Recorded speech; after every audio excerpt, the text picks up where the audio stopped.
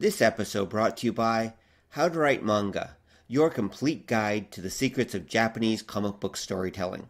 Available wherever fine ebooks are sold.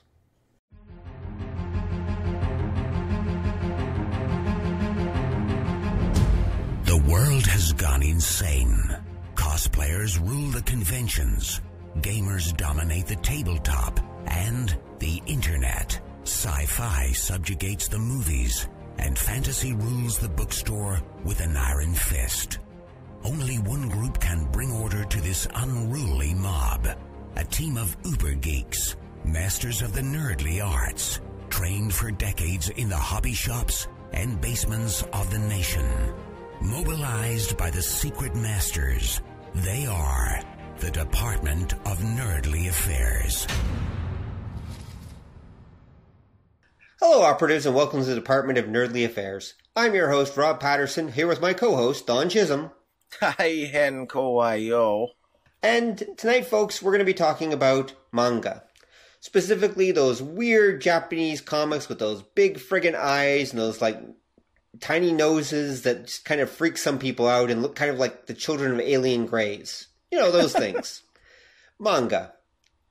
The Japanese comic phenomenon that has swept the world over the last 2 decades. I mean, the Japanese do make more comics than anyone else on the planet, so we should probably talk about them at some point. And Don and I decided that this would be a good opportunity to talk about the history of manga and kind of do a backgrounder show on the whole manga thing. I can't call it a genre because it's not a genre. It's kind of just its own medium sort of thingy. How would you describe it, Don? Well, this was something, to any of the listeners at home, I think we should give a couple disclaimers right off the bat. Yes, we should. One is we're going to be going through literally about 400 years worth of history in an hour or two. So you're going to be getting a really condensed version. Yes, you are. I think it's good though, because the topic is, say, Japanese comics. That'd be like the example I always use is, that's like saying television here. It covers a lot of ground. You kind of have to have some kind of framework just to jump in, and I think that's what we're gonna give you here today. Yes, I would say that's the intent. Another disclaimer that I'd like to add is that Don and I are both male, and as an end result of that, we're probably going to be skewed towards basically the boys comic stuff, the boys and men's comic stuff. This isn't because that there aren't some awesome girls comics out there. It's just because that's not what we normally read. So if you're expecting to get the history of Shojo Comics tonight, you're probably going to be disappointed. We will reference them. We will mention them because, of course, they are important. But they're not something that we're going to be focusing too much on, in detail anyway. Yeah, and that goes with the idea, too, if you're talking about something all-encompassing, you have to sort of find your in. True. You also kind of hit at another interesting thing that's going to come up and might confuse people, is the idea of how genres work for Japanese comics, especially. It's good to consider what would be a genre and a style. Right. How would you define them differently, Don? Okay, I'm going to do it, and this is, again, something that's probably going to pop up a fair amount during this episode. I'll compare it to how things work here in, North America. We have comic books, and we have, say, historically, it'd be, funny animal comics, like Bugs Bunny. You'd have superhero comics. You'd have science fiction comics. And each of those would be its own genre. So if you picked up a superhero comic book, depending on the era, there would be a certain way it's done, a certain look, certain kinds of story, certain way characters would be done, and that would be a superhero thing. Japan, because there's so much volume, it gets split up a little bit more. So we've already mentioned shoujo and shonen comics. Shonen comics are probably closer to what we think of here because it's boys action. But whereas here, a boys action book would be something very specific. You're talking about your 60s or 70s, kind of adventure comics. In Japan, you can do a shonen soap opera or sci-fi story or action story or sports drama, which is something we don't have here anymore, or geez, you could do like a shonen comedy. Mm. And it's a certain style, a certain kind of pacing, a certain kind of design, a certain kind of artwork, a certain kind of layout. But you can use it to tell different kinds of stories. And that's something we tend not to do here. Right. Exactly. Yeah. There are shoujo styles, shonen styles, seinen styles. There are a couple others too. And each of them would put a completely different spin on the exact same story. They would look different, they would feel different, because they're targeted towards a different audience. That's the key. Yeah. And that audience has different expectations and is looking for different things. And so therefore the style can radically alter the same story of the same genre, depending on who the audience is and what you're presenting to them. Yeah. Yeah. And that's a good point. Because the closest we'll get here is you can do... like, say if I do an action movie or a horror movie, I can do a comedy horror movie or a comedy action movie, but you don't generally see, like, a horror soap opera. Not since Dark Shadows, anyway. Actually, there's been a couple of low-budget movies in, like, the 90s and that. And in some ways, that's what Twilight's supposed to be, too. But if you You're right, see, like, it is. But it's not something that we generally do very often. We tend not to mix our genres as much. Well, if that's the case, if it's Twilight, then shows like the Vampire Diaries on like the CW and that would actually be horror soap operas, wouldn't they? They are, because they're all basically just Twilight. Yeah. But that was something we didn't do for like decades, really, until that one thing hit. And then that became the new formula, and then it became its own thing. That's true. Okay, I see your point.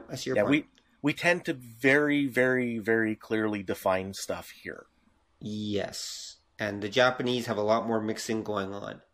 And this is one of the other things, actually, that we should probably bring up. So, the Japanese, by virtue of being the largest comic market in the world and the sheer amount of material they produce, which we'll get to later, you have to understand it's kind of like a tree with like a million branches. So I'm going to be starting out by doing the history of manga in a lot of ways, by which I mean the history to the modern manga period, which is relatively straightforward for the most part until you get to about 100 years ago. And then it starts to branch a little bit, and it branches a whole lot more, and then it just frickin' explodes into like a zillion branches. Yeah. So what we're going to cover is some of the major branches, basically, but you have to also understand that there are so many sub-branches and sub-sub-branches, and that it's like friggin' Reddit, okay? It's just like there's just a zillion of these little branches and these little sub-genre things running around, and if you don't understand what I'm talking about, go on Reddit. You'll discover pretty quick what I mean. It's just like there's little branches of everything because the market is just so huge, and there's so many sub-markets and underground markets, etc., which we will have no ability to cover today because there just literally isn't time.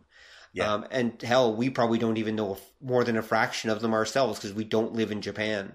We'd have to really be into that market and really in there to know all those details, I think. Yeah. So basically, you're getting the disclaimer that we're going to be doing a really, really shallow look at manga today. We're going to give you some details, but the truth is this is still a really shallow dive into the pool of manga. Yeah. Okay, any other disclaimers, Don, before we move in? Before we stick our toe into the pool, so to speak? Nah, there's some other things that are gonna come up that well, we'll hit them when they come up. Like I said, I'm going to try for a lot of things to compare it to the North American way of doing comics. Mm-hmm. That makes sense. It might be helpful. It might just confuse things more. Could go either way. But we'll see. We'll get there when we get there. Right. Okay. So I guess we might as well begin. So, okay, children, gather around and turn your mental Wayback Machines to the year 700. Okay? Yeah, this is going a little farther back than you probably thought. Don said 400, but he was underestimating things by quite a few. He was actually lying to you. Don does that sometimes. All right, so year 700. There were a group of workmen. They were rebuilding the Horyuji Temple in Nara, and they got really bored. And for whatever weird reason, They were letting off steam against their bosses, and they decided to start drawing little comics. And we know this because we eventually discovered that the ceiling boards of the Horyuji Temple are covered in these little comic books. Well, correction, they're covered in these little cartoons that were mostly them just, being pissed off at their bosses and the people around them and all sorts of other stuff. And this is the first example we have of caricatures, that kind of thing, being drawn by Japanese people. Now, at least something that resembles a comic or a cartoon. Now, there is something that is a little more in line, which is what you'll usually hear about if you do any research on manga, though, which is in the 1100s, there was a high-ranking Buddhist priest named Toba Sojo. And Toba had some issues with the quality of some of the local monks and priesthood. And so what he decided to do is he started drawing a series of cartoons on scrolls, and to cover his tracks, so to speak, he started drawing all these cartoons about frogs and monkeys and rats and other animals. Yet somehow they were all wearing clothes and, acting just like humans. So in a weird way, the very first Japanese cartoons that we know of that were actually cartoons and which are done for that kind of purpose are actually furry comics. There you go. Furries go back a really long way. What's funny about that, too, is I recall he portrayed the monks as, drunken, lecherous louts. So, yeah, basically he invented furries, hundreds of years ago. Exactly. That's true. That's very true. They actually got super popular. His scrolls were so popular, they started selling copies of them. That's one of the reasons we know about them, is because people were showing up saying, wow, those are great. Can I buy one? And so he ended up starting a whole business, probably to make money for his church or whatever, selling these things. Mm-hmm. And so, yeah, it became pretty popular. They were known as Toba-E or Toba pictures. Two things to add in. Mm-hmm. I'm not saying that furries, the practitioners, are necessarily drunken louts, but a lot of the characters in furrydom are portrayed as such. Yeah, that's true.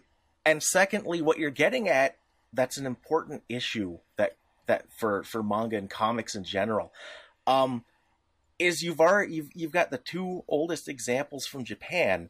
Mm-hmm. And they're both very accessible, and they're both very common. Mm-hmm. That's true. These were things that interested the average, typical people. Well, they were for common people. They were satires, basically, but they were for common people. Yeah. So that's not really a surprise. And it will just continue on from there. Why? Wait, so the European stuff wasn't for the common people?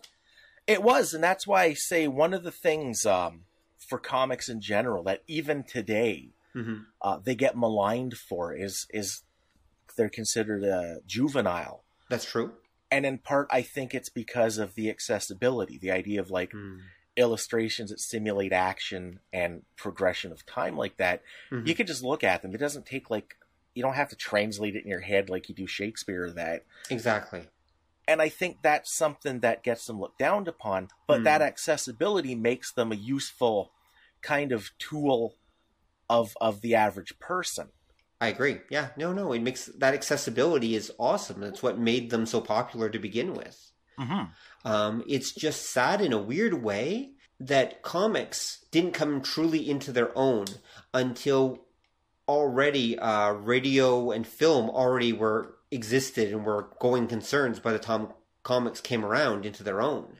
Yeah. Even though the printing press had been around for 400 years at that point. Yeah. If people had actually thought of comics much earlier, they would have literally been the dominant form for a very long time. And it's an interesting thing.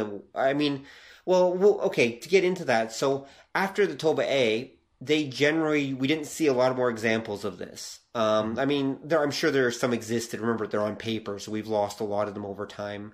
Japan tends to be geologically unstable, which produces other issues.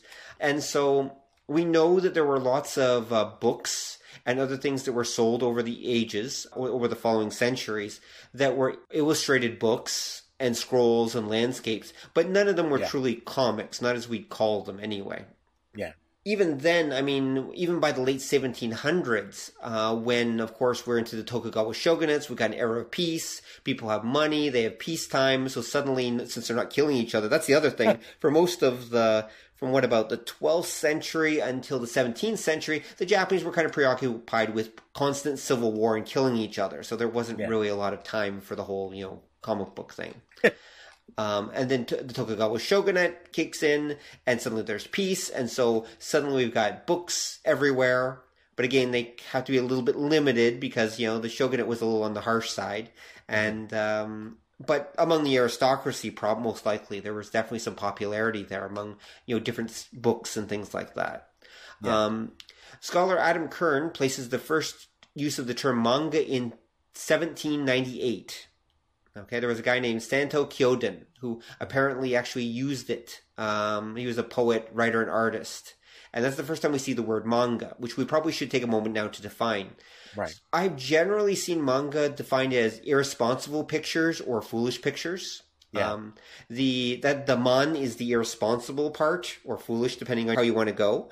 And the ga refers to pictures. They're from Chinese. They're actually two Chinese characters, because that's what the Japanese were using at that point. Right. And there was apparently a movement, Shintaro Ishinomori, who we'll talk about a little later, actually was part of a movement apparently during I believe it was the 60s, but it might have been the 70s, to actually change the man character for million, with the idea being it would represent 1 million pictures. Mm-hmm. But it just didn't take off. They tried to do this, but it just never worked. People just kept using the old character for foolish pictures. So that's what we still use today. Yeah, that idea is going to come up. Yeah, a little bit. It's definitely going to come up. And even the famous Hokusai artist Katsushika Hokusai, who did various sketchbooks, did the first tentacle porn. That would be the Fisherman's Daughter and the Octopus. No, it was Dreams of a Fisherman's Wife. Right, Dreams of a Fisherman's Wife. Yes, sorry, Dreams of a Fisherman's Wife.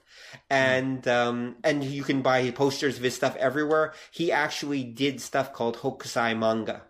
So he actually was doing stuff. But again, these are just single pictures. These aren't really what we would call manga today for the most part. Okay, they're very simple stuff. Yeah. Manga, as we understand it today, really starts, give or take, about 1868. Okay? And Don, quick quiz. Do you know what happens in 1868? Oh, you're talking the Meiji Reformation? Yes, we're talking during the Meiji period. Yeah. Yeah. 1855 is when Commodore Perry shows up, and he literally kicks open the doors of Japan. He literally just kicks everything open. Okay, and generally speaking, this brought a whole bunch of foreigners into the land. And at this point, there already was at least a huge satire comic industry going in Europe and the Americas as well, with the London magazine Punch being like the magazine, like that was the satire magazine, like of all. Okay, yeah. And so this British expatriate named Charles Worgham shows up. And he's a young guy, relatively speaking, 30. He was a correspondent and sketch artist for the Illustrated London News, okay? And he shows up and settles in Yokohama, because that's where the foreigners settled at this point, okay? And he started, teaching locals drawing classes, and just to keep himself busy, he starts this magazine called Japan Punch. Modeled, of course, after the British Punch, which we just mentioned. And it was mostly meant to just satirize some of those stuff he saw going around him. And since he was a visual artist, it was mostly comic pictures. It was like these political satires and cartoons and such. Yeah. And it was meant for the expatriates, not for the locals. However, the locals started getting a hold of them, and they thought it was awesome. They thought they were amazing. And he's considered... Charles Worgham, the forefather of both manga and Western-style Japanese art. And is the artist who introduced word balloons into Japanese comics. Oh, okay. That's where the Japanese get their word balloons from. Or they were already, I would guess, in Europe, in use in the British comics already. But the Japanese get it from Worgham. Okay, yeah, because that's... If you go back... looking at stuff that you could consider proto-Japanese comics, they did a lot of story scrolls, and most people probably seen them or modern versions, that it would be a picture, and a lot of them looked very comic booky, and you'd have dialogue and narration, but it would run as kind of an insert, kind of like when you see a modern comic book and they do narration, it's in a box. Yep. everything they did was kind of like that. Dialogue and that would appear like that. Yeah. But the idea of word balloons comes with Worgum. So does a lot of the style that they would later on take. So, however, Worgum was not actually alone. Another fellow, a Frenchman named Georges Bigot, okay? And he arrived in 1882. And he ended up founding a magazine in 1887 called Toba-E, named after Toba Shoujo, the guy who did the Animal Scrolls we mentioned earlier. And he was only in Japan for about 10 years, give or take. But he did do something that was really important, okay? He's the one who introduced the idea of panels in narrative sequence to Japanese comics, okay? So the Toba-E had the idea that of actions occurring over a period of time being represented by panels. So, unlike Worgum, he didn't stay in Japan, but he did have a huge influence during the time he was there. Right. So we've got Charles Worgum and we've got Georges Bigot. And between the two of them, they introduced word balloons, style, and they also introduced panels to Japanese comic books and set the standard for what was coming. Okay. They also kind of inadvertently established the publishing format. Yes, you're right. They did, didn't they? Because by using the British magazine style, they were setting up the publishing format. That's true.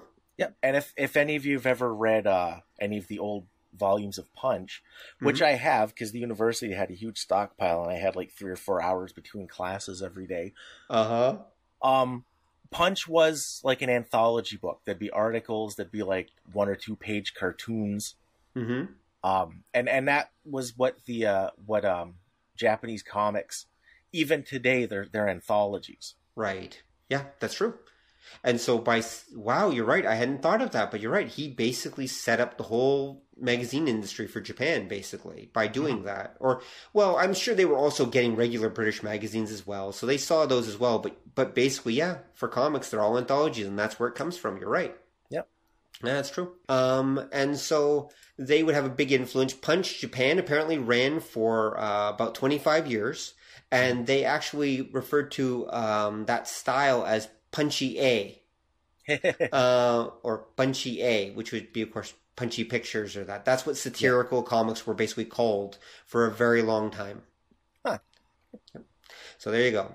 Now, mind you, comics sort of took off, but again, they were mostly for adults at this point. Like, they were mostly satirical stuff for adults. And it would take a few years before we got stuff like in 1895, we got Shonen Sakai, which would be like Young Men's World, which was published. And then in 1902, we got Shojo Kai, or Girls' Kingdom. And these were boys and girls magazines that were launched that were basically like, had some picture stories and such. But again, not true comic books, but they're moving in that direction. They're mostly text stories, articles, and some, picture stories for kids. Yeah. However, in 1902, a man named Rakuten Kitazawa, or at least that was his pen name, publishes a thing called I'm going to mangle this, but I'm going to try, Tagosaku and Mokube's Tokyo Trip. Okay, and he published it in Jiji Shinpo newspaper. Okay, and this is really important because Rakuten Kitazawa is basically considered the father of manga. Like, you're going to hear the name Osamu Tezuka a little later on, a whole lot. And he's referred to, you'll notice, as not the father of manga, but the god of manga. And there's a reason for that. The father of manga is Kitazawa, because he's the very first one who starts doing what is considered a modern manga style. Okay, where you're getting the frames, you're getting the word balloons, you're getting all that stuff starting to come together. And he's the one who would actually develop it. Interestingly enough, he is a student of an Australian artist named Frank A. Nankivel, okay, who actually got stuck in Japan for a couple years, and to survive was teaching and working at the Punch magazine, at Japan Punch and everything, and brought Kitazawa aboard and taught him Western cartooning styles. So, again, there's a Western connection here, where some European influence, specifically British influence, and that is creeping in and helping to set the standard for what's going on in Japan at this point. Yeah. Now, not that everything was created by a bunch of British white guys. It wasn't. They're just influences. Like the Japanese were kind of running with it. Once they had the idea, they kind of ran with it, which is something the Japanese are very good at doing. Mm-hmm. And the first actual children's manga magazine, that's a true one, would come in 1907 with Shonen Puck. Mm. I presume Puck is named after the whole, Shakespearean Puck, that kind of thing. But I might be wrong. We'll go with that. That's probably safe. It's probably good. Then an interesting thing happens in 1923. Do you know your Japanese history, Don? Do you know what happens in 1923? Was that when Tom Cruise came and saved all the samurai? Yes, it was. Oh my God, dude! It's your Japanese history. No, dude, that was 1887. Okay. No, what happened in 1923 was the Great Kanto earthquake, and the Great Kanto earthquake more or less reset the Japanese manga industry. In fact, it reset pretty much all of Japan. Yeah, because it destroyed Tokyo, and anything that was left, you got to understand, they were living in wooden houses at this point, folks. And so it got wiped out, fires got started, and so anything that wasn't destroyed in the earthquake got destroyed in the fires. Yeah. And so as an end result, most of the pre-earthquake periodicals that existed from that period, all gone. Like literally, like there some things were saved. But this is one of the problems with Japanese manga history, is that a lot of the stuff and the businesses that were producing them and everything pretty much wiped out. They were all pretty much gone at this point. Now, there was stuff outside of Tokyo, of course, and some of that was okay. But this is one of the reasons why things get a little dicey. There's also, of course, we're running to the militarism of Japan that will follow thereafter. Yeah. And they're not a big fans of this whole comic stuff. In fact, there was strong censorship going on at this point, once the military government kicked in. Yeah. However, the military government did work out well for one individual, a certain guy named Sueho Tagawa. Okay, who did a comic book called Norakuro Nito Sotsu, or Second Class Private Norakuro. Are you familiar with Norakuro, Don? Yes, I am. Why don't you tell our audience about Norakuro? Okay, if I can kind of jump back a bit, just a little bit. Okay, sure. Go ahead. Fast forwarding, back, forth, left, right. It's okay. There's two things you have to kind of keep in mind about Japan at that time. One is that Japan is just a bunch of like volcanic mountains and rock. So the Kanto Plain, which is basically the only place you can build anything. Not the only place, but it's among the best places to build stuff, yeah. Yeah, because everything, if you ever see like where all the cities in Japan are, they're in one big clump on the main island, and then they kind of go up the eastern sea coast. Yes, they do. And it's because that's where the flat land is. So everything is kind of in one spot. So when like the earthquake hits, that's why so much of like Japanese history now was wiped out, because it's all in that one spot. Yeah, exactly. And then literally got burned to the ground. What didn't get shaken got burned. Yeah. So it was a bit of a problem. And then the militarization thing starts because, remember, it was just a couple years before that the Japanese had basically gone to war with Russia and won. Yes, they had. And they're still fighting today over that fucking rock. It's a rock. It's called an island. They've been disputing this for over 100 years. It's just a rock. There's nothing on it. There's a little more to the Sakhalin Islands than just a rock, but okay, sure. Yeah, there's a little, not much, but there's a little more. There's a little. It's more of one of those vague, it could be a problem things, but no, it's a rock. But this meant a lot to Japan because when the black ships came and the Meiji Reformation happened, they kind of felt bad because they had realized that the rest of the world had moved on. That the reason the Admiral Perry could force them to let his ships land was because their technology was just like hundreds of years ahead of Japan, and they felt that by cutting themselves off as they had, they missed out. That's true. And then when they went to war with Russia, who was one of the world powers, and they actually won, they were starting to kind of feel their oats. And that was where this militarism thing kind of starts up. Yeah, at this point, they'd already conquered Korea. They'd already conquered Taiwan. Yeah. At this point, they already had a good chunk of the Chinese mainland because Manchukuo existed, which was basically a Japanese colony in, just a little bit north of China, Mongolia. Yeah, it was basically a Japanese colony in Mongolia. A really interesting one if you read about it. Actually, it was a really interesting thing, and. Anyway, but the key point is, but this was the first time they'd actually kicked European butt, and they were feeling pretty good about it. That's true. Mm-hmm. And then that's kind of where your private second class there comes in. He's a dog. Yes, he is. It's a furry comic. Yeah, he's kind of like a weird, like 1920s Fletcher Studios looking dog. Mm-hmm. And it was a lot of people think the comic was mostly propaganda for the military. Mm-hmm. And when you get into like World War II, it kind of was. But it was this idea that he was kind of a schmo, but he worked hard and he never worked his way up the ranks. The easiest way to think of it, it's Beetle Bailey. I was about to say, he's Beetle Bailey if Beetle Bailey was that actual beetle. Yeah, that's a weird way of putting it. But yeah, and it's that same idea, except mm-hmm. Beetle Bailey is kind of played straight just for laughs. That's why, Sarge can assault one of his troops and never get taken before a tribunal. Right. Whereas our little dog soldier there it was kind of presented more as like a morality play. And right. He was still a goof off, but he tried. Yep. And there's no question that he was like influenced by some Disney stuff because apparently Mickey Mouse actually appears in some Nurokuro comics as a character. Yeah, kinda. So we can tell where, if you look at Nurokuro and you look at the original Disney stuff, it's like, yeah, you can see where this came from. When movies started taking off, they were like really popular in Japan. Mm-hmm. It was that combination of it's a new form of entertainment, but it was a technological marvel. Yeah, it was. And there's a whole interesting thing going on there too.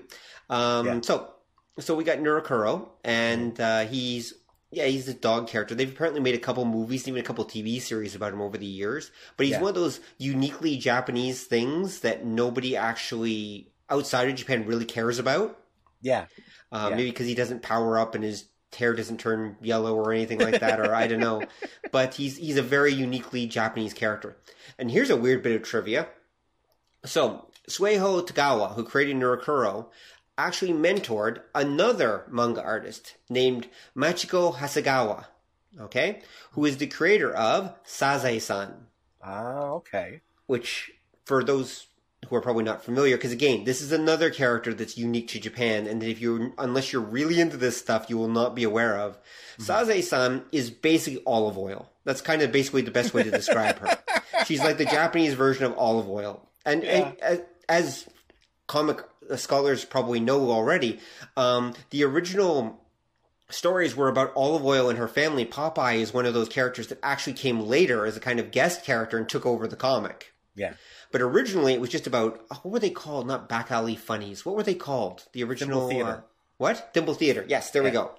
Sazae-san is basically Thimble Theater as if Popeye never showed up. Okay? Mm-hmm. But it kind of came to represent like the life of Japanese women. It premiered in 1949, and so it was a post-war thing. And it kind of captured like Japanese women's life at the time. It's meant to be comedy with an edge of slight bit of drama. They were originally like 4-panel strips, which we'll talk about in a second anyway. Mm-hmm. But the thing to understand is that Sazae-san is also the world's longest running animated series. As far as I know, I think it's still running today. And they started animating that thing back in, I think it's the 50s, might be the 60s, but I think it's the 50s. And it's still running today. It's kind of like the Japanese Simpsons in a way, except it's about 20 to 30 years older than the Simpsons, at least 30 probably. And so Sazae-san, it's still running. I've actually seen it. But again, one of those things that nobody outside Japan knows about or cares about, really. But it's a uniquely Japanese thing. Yeah. I don't think there's that many American Sazae-san fans. If there are, feel free to write to us and or comment on our comment at comment at obeythedna.com and let us know that we're wrong, that you are the biggest Saze-san fan in the world, and we will happily, admit we're wrong in this case. But generally speaking, I don't think Saze-san has that many fans outside of Japan, really. I think they're pretty rare.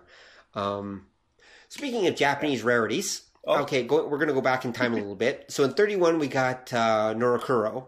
Mm-hmm. And then a very important, relatively speaking, character pops up in 1934. Mm-hmm. Tanku Tankuro. Yeah. Or sometimes known as Tank Tankuro, depending on how you do it. Who would basically be the very first Japanese mecha super robot kind of thing. Don's laughing because he knows what Tanku Tankuro looks like. Okay, imagine this. Imagine a character that's basically a bowling ball with like a human head. Okay? And it has these ports all over it. And from those ports on the bowling ball, holes can kind of come out limbs or guns or jet things or whatever the artist could come up with. Mm-hmm. And that's Tanku Tankuro. And he's bizarre. And sometimes it would literally be like the lower balls would produce tank treads, and then he'd have a gun sticking out, and he is just the most messed up thing ever. He really is. He's super messed up. But the Japanese loved him. Well, you know what he is? What? In a lot of ways, is he's the Japanese version of Felix the Cat. Oh, you're right. He is, actually. Yeah, you're right. Yeah, because Felix the Cat had his bag of tricks, and he could turn it into whatever. Well, Tank Tankuro could do that. There's like one of the stories to distract the enemy troops. He fires money at them. Oh, okay. And it was just whatever weird gimmick they could come up with to have him do, that's what he would do. So he was kind of like Felix's bag of tricks. Yep. Which makes you wonder if it's a coincidence that he has cat whiskers. Ho, you're right, he does. Yep. Yeah, well, again, there's a lot of cross-pollination going on. At this point, people don't think this is happening, but it was. There were, as we've mentioned, Disney movies were being shown in Japan. Magazines from all over the world were accessible in Japan, especially in Tokyo. I mean, they're seeing all this stuff. They're reading all this stuff. And so a lot of it's there to act as inspiration. So there's cross-pollination going on. I'm sure if we looked hard enough, we could probably find some Japanese stuff actually inspiring stuff in America or Europe even at some point too. Mm-hmm. But definitely the Europeans and the Americans are definitely helping the Japanese along, so to speak, in terms of their development of their comic industry. And at this point, we should also make a little pause and say that at this point, most Japanese comics, I use the term comics almost in quotes, because the majority of them are basically 4-panel gag strips. Yeah. Like, that's really what's the most popular. Their Japanese gag strips run, they're just like the Western 3-panel gag strips, except there's 4 panels, and they run top to bottom instead of running left to right. Other than that, they're basically like the newspaper comics that most people listening to this probably grew up with. Mm-hmm. And they appeared in newspapers, they appeared in magazines, they appeared all over the place. Yeah. And as far as I know, Norakuro, Tanku Tankuro, they're all pretty much gag strips for the most part. Yeah, they were, but those ones, one of the reasons if you look into the history of comics, those two come up, is you'd look at them and they look like a comic. They look like a comic book. Mm-hmm. That's like true. the way the panels are done. I've seen them called Yonkoma. The 4 panel. Yeah, they're called Yonkoma. Yon is 4, and Koma being 4, which basically means like 4 comic or 4 panel or whatever. Yeah, that's what they're called. Yeah. Like those you mentioned the newspaper strips, and that's probably the best way to think of it. Mm. At the same time, when all this is going on in Japan, remember in America, newspaper strips and comics are kind of a big thing. They're just starting to take off. Yes. Like the 1910s to like 1930s. That's like the golden age of the newspaper strip. It absolutely is, yeah. Oh, yeah. And I mean, it's the 1920s, isn't it, when they combined the first newspaper strip to form Famous Funnies or something, like the very first American comic book. Yeah, it's like 26, is it? I think the first one was like 1919. Was it? Yeah, and it was a collection, but it was like a one-shot. And then the Famous Funnies started. I want to say it's the... Okay, go look. I was going to say, since I borrowed the internet from Jack. Okay, awesome. That was so nice of Jack to lend us the internet. While you're checking that out, so now, mind you, there's a catch. I found a reference. I believe it was 1915. The very first multi-page Japanese comic story appeared. Yeah. And that was apparently it was like a 15-page story appeared. So they did occasionally do actual, we'll call it long-ish form comic books that weren't just the 4-panel stuff. They were actually appearing, but they weren't the most popular stuff. And they weren't they weren't the standard at this point. Yeah. And they wouldn't become the standard for a very long time. Yeah, Famous Funnies was first was 1929. Oh, okay. I was slightly off, but okay. Yeah. And of course, that was done, I believe, by George Gaines's father. Was that one Gaines? Because remember because he talks about that in oh my god, I can't believe I'm blanking on the name. The movie Comic Book Confidential. He talks about that in Comic Book Confidential. How his father was the one who assembled the first comic book. I thought I'm pretty sure that was his father that did that. Which helped inspire him on his career. But that's the American Comics episode. We'll talk about that another time. Right. So anyway, and definitely by the 40s in that, it was the gag strip. There's also another reason why by the 40s it was the gag strip, which is that starting in the late 30s, early 40s, for apparently about 10 years, there's this kind of war going on, and you might have heard about it. It was called World War II. And so as an end result, because remember I should back up a tiny bit. The Japanese started fighting World War II a little bit early when they started conquering mainland China. They already controlled Taiwan and Korea for 50 years at this point, but they were kind of working their way into China at this point, okay? And so because of this, they needed resources. Among other things, they needed paper. Yeah. So as an end result, there was a paper shortage going on. And so for the most part, magazines and newspapers were very limited and very short. So literally for a period of almost 10 years, you couldn't do anything long form because you didn't have the room. Yeah. Like what you were working with, what paper you could get your hands on. And in fact, there's actually a reference I saw going back to Norakuro again. That was one of the very few comics that, coincidentally enough, never suffered from the newspaper shortage. Yeah. Apparently, for whatever reason, nudge, nudge, wink, wink, the military comic about a happy-go-lucky soldier during World War II, and was something that the Japanese had no problem getting a hold of. Let's put it that way. Well, there's a catch too. From kind of just before that time, and it's a weird sort of thing that affects the Japanese comic industry, and that was the kashihon, the rental libraries. Yeah, actually, they don't come until 1949. They don't, but what happened in the Edo period? You had kind of the prelim to that idea, right? And it was kind of like a library. The Japanese equivalent, because even then, paper was always kind of expensive. Yes, because again, you can't grow anything anywhere really. Oh, what are you talking about? Japan's covered in forests. I've been there. It's covered in forests, dude. It really is.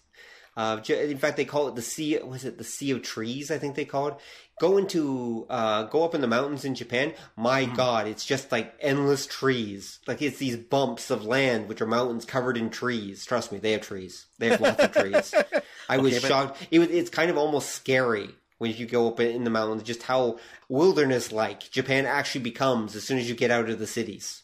As soon as you get off the Kanto Plain, it becomes like this total sea of trees. It really does. Yikes. At least some of it does. Like we're talking mid-Honshu, basically. Right. Some of the other parts are a little more settled. But there are some, especially up in the mountains and that, it's astounding. It really is. I was just there last year. It's like, I couldn't believe how thick that forest actually was. And I'm a Canadian. I'm used to thick forests, and I was impressed. I was really impressed, actually. Anyway, but you're right. Paper was, though, because it took effort. Anyway, the Japanese were poor. Let's be honest. They were, even during this period. There were a lot of poor people in Japan. And so they had to find cheap ways to get their entertainment. And one of the more common ones was these rental libraries, which were basically private libraries where you basically paid a couple yen or less basically a couple pennies, basically, to get access and go and sit there and read. Yeah. And that's how a lot of Japanese would actually encounter books, basically. They couldn't afford them themselves. They would read these books and magazines at these rental libraries. Mm-hmm. And in 1949, they would really kind of blossom. Again, around the same time. Okay, let's continue then. Unless you had something else you want to cover? No, because that kind of comes up in a little bit, the idea of the rental comics. Right, okay. So in 1946, right after the end of World War II, in Mainichi Shoko Shimbun, Shimbun being newspaper, a comic called Machan no Niko, or Machan's Diary, debuted. Okay, it was a 4-panel gag strip about a mysterious kid and his reluctant friend in post-war Tokyo. It was very popular, ran for a bit. It was by a 17-year-old noob named Osamu Tezuka. Okay, and it just popped, and he was so, Tezuka, was so bolstered by the success of Machan that in 1947, February, he released Shin Takarajima, or New Treasure Island, which was kind of this modern-ish, at that time period, of course, retelling of Robert Louis Stevenson's novel Treasure Island with elements of Western movies and comics and kind of this Disney-ish style and everything. Again, by Tezuka. But the key here is it's a book-length work. And that's the really important part, is there had been some stuff that was longer form before this, but Tezuka basically released a whole, effectively the equivalent of a whole novel in comic form. Yeah. And people lost their minds. They basically thought this was the greatest thing ever when they started. And he started his whole boom at this point. Yes and no. I shouldn't say he started his boom. But this was the beginning of a very long and successful career that by his death in 1989 would involve 700 manga titles and 100 animated films and TV series. Mm-hmm. And of course would later lead to a lot of other things as well. But yes, so Tezuka, who we referred to as earlier as the god of comic books, because he's basically the Japanese version of Walt Disney, if Walt Disney was an actual comic artist instead of a businessman. Because, Disney basically gave up the whole actual creativity thing as soon as he started making real money and could get other people to do it. Whereas Tezuka paid other people money to take care of the business stuff while he just kept drawing. Yeah. And animating and everything else. Yeah. And this is really important because Tezuka, once he started to become successful, would eventually end up... he would do so many things, but we'll get to that in a little bit. I'm kind of, again, jumping ahead. As I mentioned, in 1949, Kashibon, or rental libraries, first appeared. They would be the forerunners to Kisaten, or manga cafes, that would come later on. Yeah.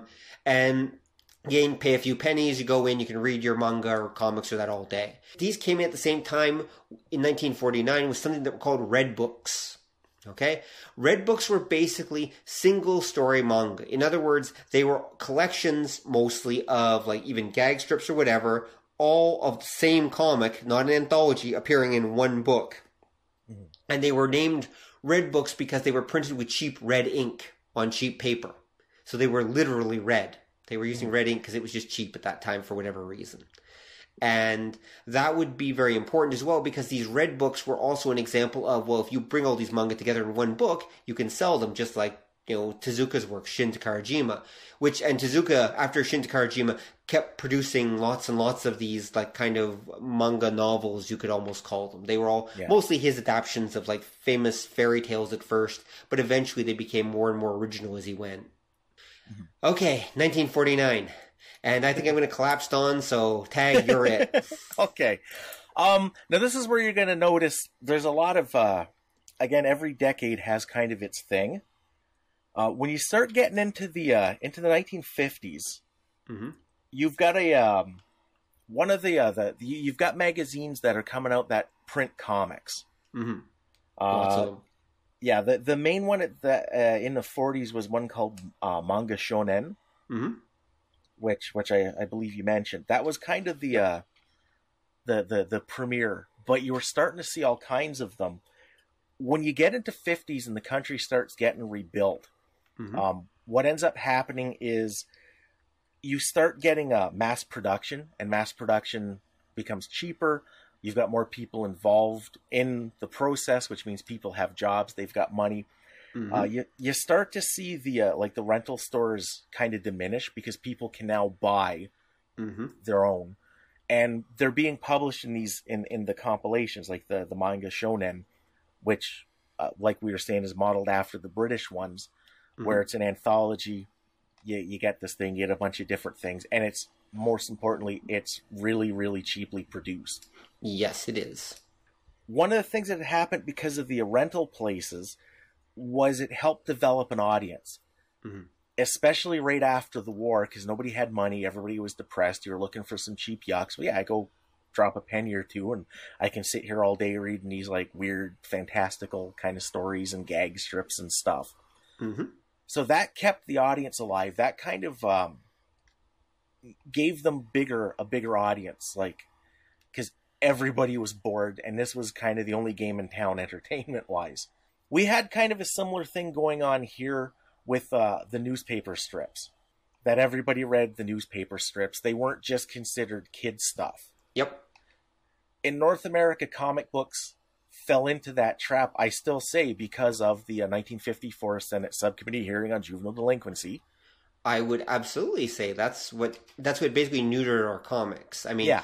I would argue that we were actually running ahead of the Japanese in terms of comic book acceptance, in terms of the type of stuff we were producing and the quality. We were actually way ahead of the Japanese at this point in terms of just, comics as an art form, basically. At least by we, I say North Americans.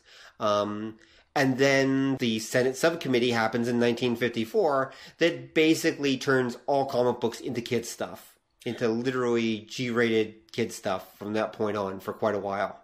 Yeah, and neuters us, basically.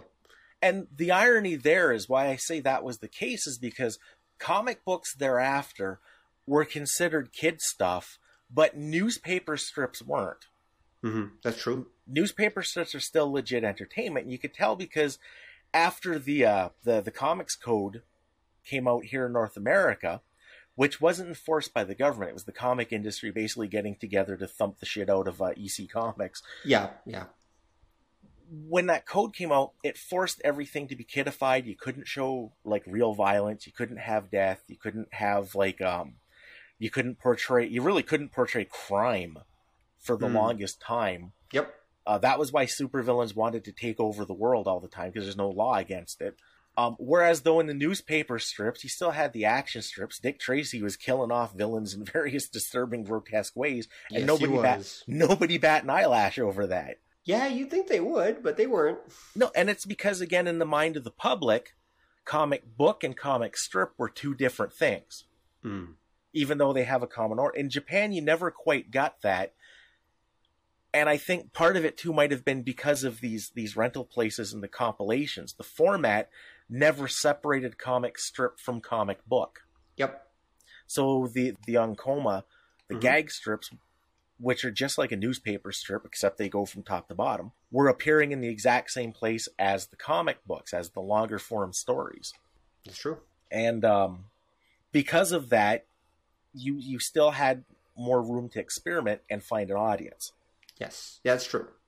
And by the way, when we get to the 1950s, there will actually be more and more people trying.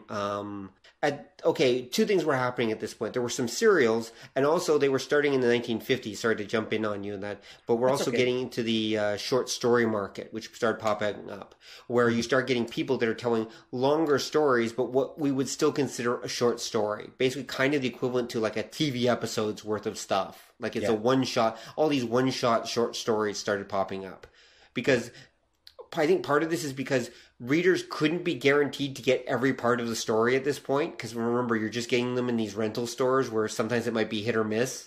And so they started focusing on these anthologies that were all just these short stories. These short one stuff. But there were some attempts anyway at longer form stuff. Oh, and I'm forgetting the name of the first longer form. I just read it last week. Anyway, whatever. Anyway, well, it's not that important. But so we were still getting in the 1950s. We're getting some longer form stuff. And so a lot of which actually is targeted towards like adults or more mature audience. I know that as well. Yep. The 1950s, Japan was actually having a huge detective boom, among other things. Yeah, basically the pulp era happened in Japan in the 50s. Yeah, it did. Which it kind of happened here in the 50s too, so that's fair. But, oh, you're right. I guess it was more 30s and 40s, wasn't it? Yeah.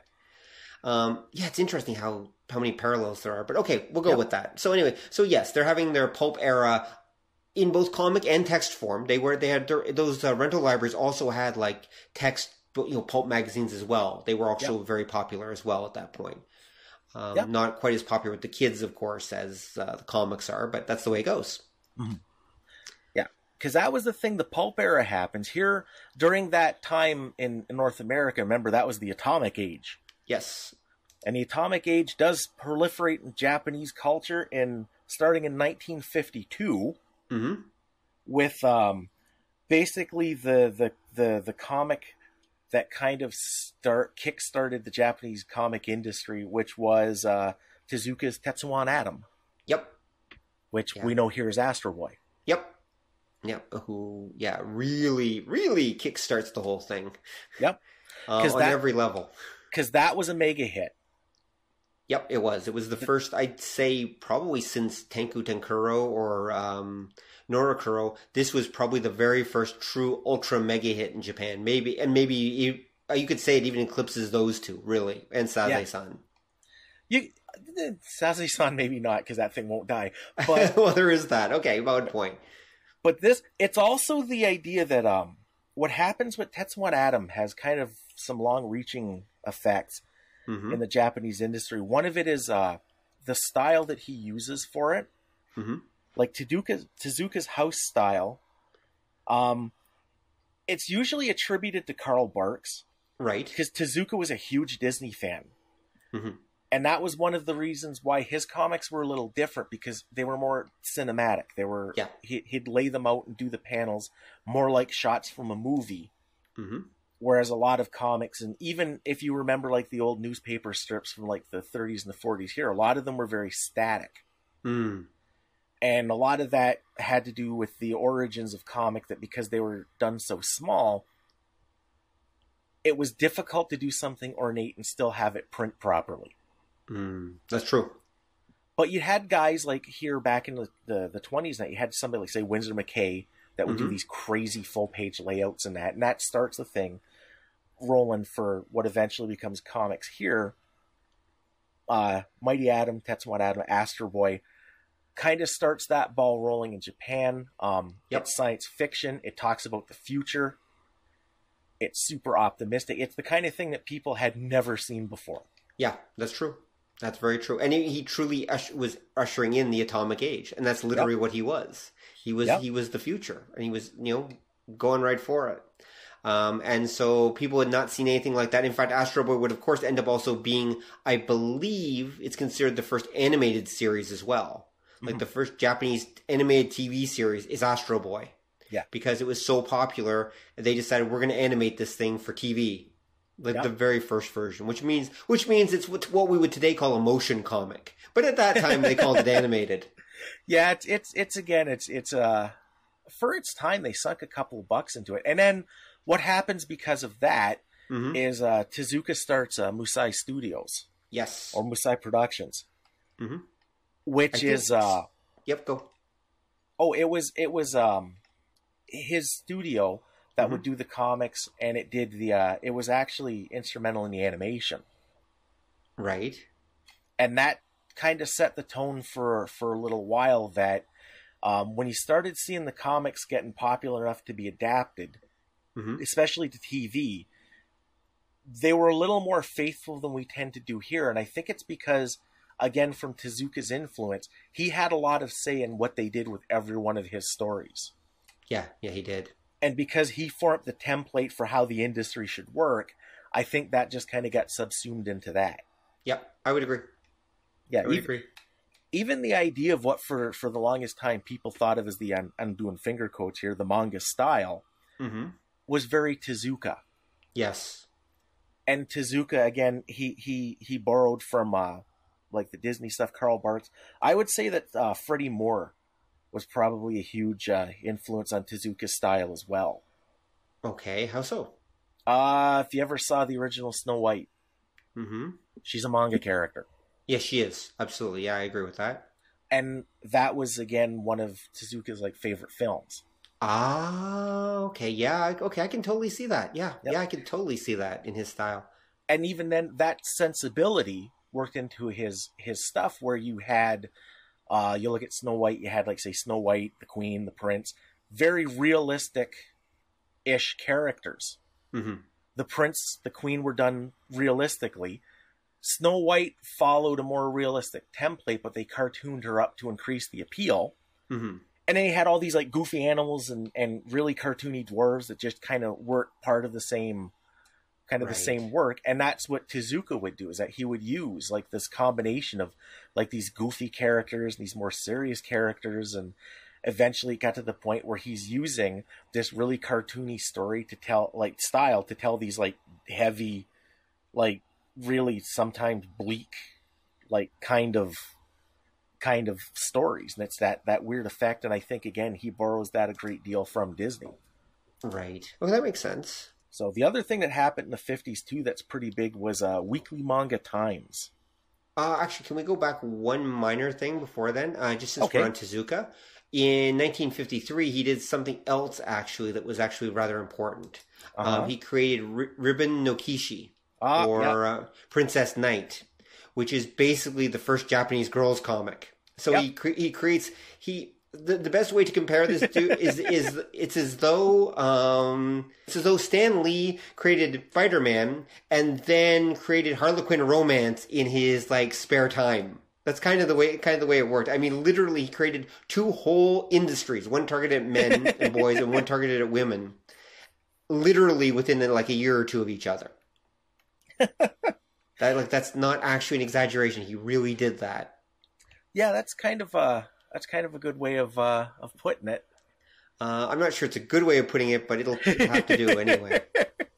So sorry to interrupt, but yeah, so that's something to keep in mind. He literally started the girls' comics industry. That was him that did that. Yeah, they kind of existed before. Mm-hmm. Because you did have stories that would lean more towards like boys or girls. Mm-hmm. But it was kind of the idea. They did. Oh, I talked about that earlier, where there were boys and girls comic magazines, but he created what is basically became the literal kind of seed of the shoujo manga, basically. Yeah, because this is again where you start to see the shonen, the shoujo stuff. Because it existed before, but you didn't have the formula for it. Right. And they weren't hugely different. Like that's if you go back here to newspaper strips from like the 20s and the 30s, you did have ones that would be aimed more for females and males, but again, they all drew from the same well. Right. And Tezuka was doing that, but he's where you can start seeing that division. And I think it's because Tezuka's one of the guys that was really obsessed with kind of the nature of comics in general. Right. And he was always experimenting with what comics were, as opposed to just doing them. That would make sense. Yeah, and I think, again, that's why you see this where that division starts, because he starts thinking, what if we take the act... Because Raimon is basically an action story that he kind of softened a bit and added more character interaction kind of stuff to it. Yeah, that's a good way to describe it. Yeah, it's not quite a soap opera, but you can see it start to go that way. Mm-hmm. Whereas again, like your Mighty Atom and that is starting to go the boys' way, because it's got that kind of interaction, but the interaction is more like compatriotism as opposed to any kind of like tender feelings or that. Right. And it's starting to focus more on like the action, that it's deeds, not words, to borrow from a movie that nobody'd ever seen. Right. So, and that's where you get that. Mm-hmm. Because again, like I say, you had that ability, because the economy is starting to pick up, that you could be more experimental. You didn't have to just pander to make a sale. Yes. And there was a huge demand. Like I've read Yoshihiro Tatsumi, I'll explain him in a second. I read his autobiographical manga, A Drifting Life. Where he talks about that, or he talks about life. It's basically an 8-volume, huge story about like being a manga artist in the 1950s and what it was like. And yeah, there was a huge demand for skilled manga artists. Like, because as the 50s went on, it took off, and there just was not enough artists. There was not enough people producing this stuff. So a lot of the artists of that time were working under multiple pen names and producing multiple works for multiple magazines at the same time. So as an end result, you kind of could take your pick of who you wanted to work for and what you wanted to do, and that was a good time to be an artist. Although a lot of them burnt themselves out doing it. Yeah. Yeah, because at the same time, too, you could even see the same character show up in different publications. Occasionally, yeah, that's true. Yeah. Part of that's because of the Japanese business system, the keiretsu. Actually, from what I've read from Tatsumi's bio there, that's not exactly true. The big companies at first were actually pretty reluctant to get involved in the whole manga thing. Originally, It was actually mostly smaller publishers. As the 50s went on, you started to get the keiretsu and that looking at going, there's money in this. And as soon as they smell money, they start getting involved because they're the big concerns. But they let the small guys basically kind of pave the way basically before they moved in. Yeah, and then remember too, a lot of the small guys would be, and this is why I say the idea of keiretsu, they were affiliated with a bigger company. They weren't like, it wasn't like they were a branch of it. They weren't owned by it. But you had they're kind of like corporate gangs that they have an understanding. Yeah, that would make sense. Yeah, it's hard to explain because we totally don't do that here. But that's they're all connected with each other and they all help each other out.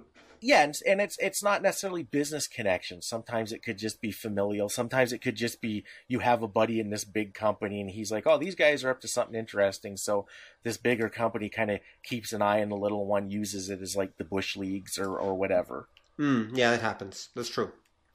Yep, all kinds of connections. So yes, the weekly manga book came out, as you mentioned, and that was a big deal. Also, another thing that popped up was the longest running manga strip by a single author popped up in 1956. And this is Kokojima's Sennen Baraku. Which apparently is still running. It's this sex comedy thing about a Chinese village with basically a Taoist master, and he's got a lecherous student. And his student basically gets in trouble, like chasing women all the time. And apparently it's still running to this day. And it started in 1956. It's, again, one of those things that, like Saze-san, it's one of those ones that if you're not Japanese, you have no idea what this is. But it's there. They've been doing this for a long time. Yeah, and we get that here too. Like most of the newspaper strips nowadays. Some of them, yeah. Yeah, like Blondie or the aforementioned Beetle Bailey. Like, oh yeah, they're still around. So yeah, I think they are anyway. Oh, they are, and they'd be a lot of them would be totally indecipherable to somebody who wasn't like raised in North America. Yeah, that's true. And even then, I can see that. Yeah, some of them are so kind of stuck in their origin that even if you did grow up in North America, they're still kind of baffling. Yeah, that's true. That's very true. Also, in 56, I should bring, since we're, fans of the boys stuff, I should bring another name into this. There was another guy who's a protege of Tezuka named Mitsuteru Yokoyama. And in Shonen Monthly Magazine, he introduced a comic called Tetsujin 28 Go. Yeah. Also known in the American version that would come later as Gigantor, or Tetsujin 28, Iron Man 28, basically. Which is the very first mecha, more or less. He's a 3-story tall robot super weapon that was left over from World War II that is controlled by the 10-year-old grandson of the inventor. Yeah. And he uses it to fight, bad robots and stuff. Now, it's not piloted. The kid stands there with his watch. People, here, if you've seen Giant Robo, that's it. It's Giant Robo, basically. Giant Robo would basically be a live-action version of it. Yeah, there was a bunch, because the idea of a robot that you pilot like a vehicle doesn't show up for like another 20 years. Yep. Go Nagai, I believe, but We'll get to him later, of course. So we've got him. The other thing that happens during the 50s, sorry to interrupt the 50s on you, but I just wanted to bring a few of these things up.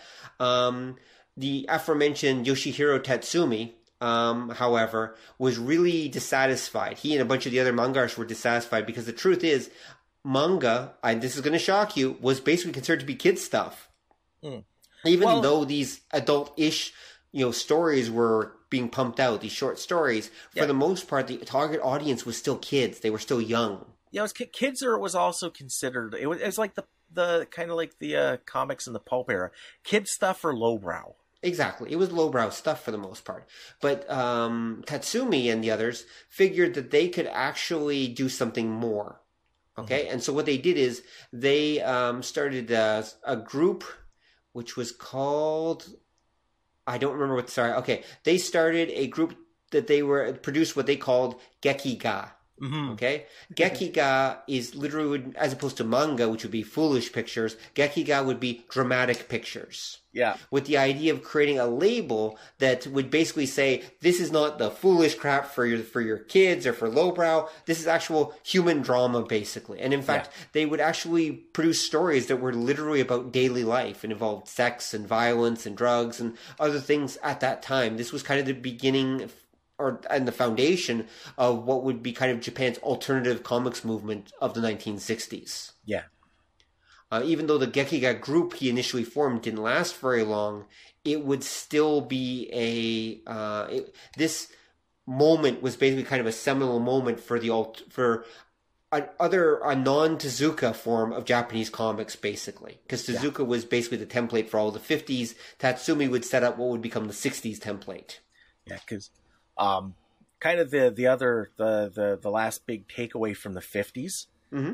One of the things that you had, because you're right, Tezuka took over. That kind of the cleaner style, the more cartooniness, quickly became the pattern.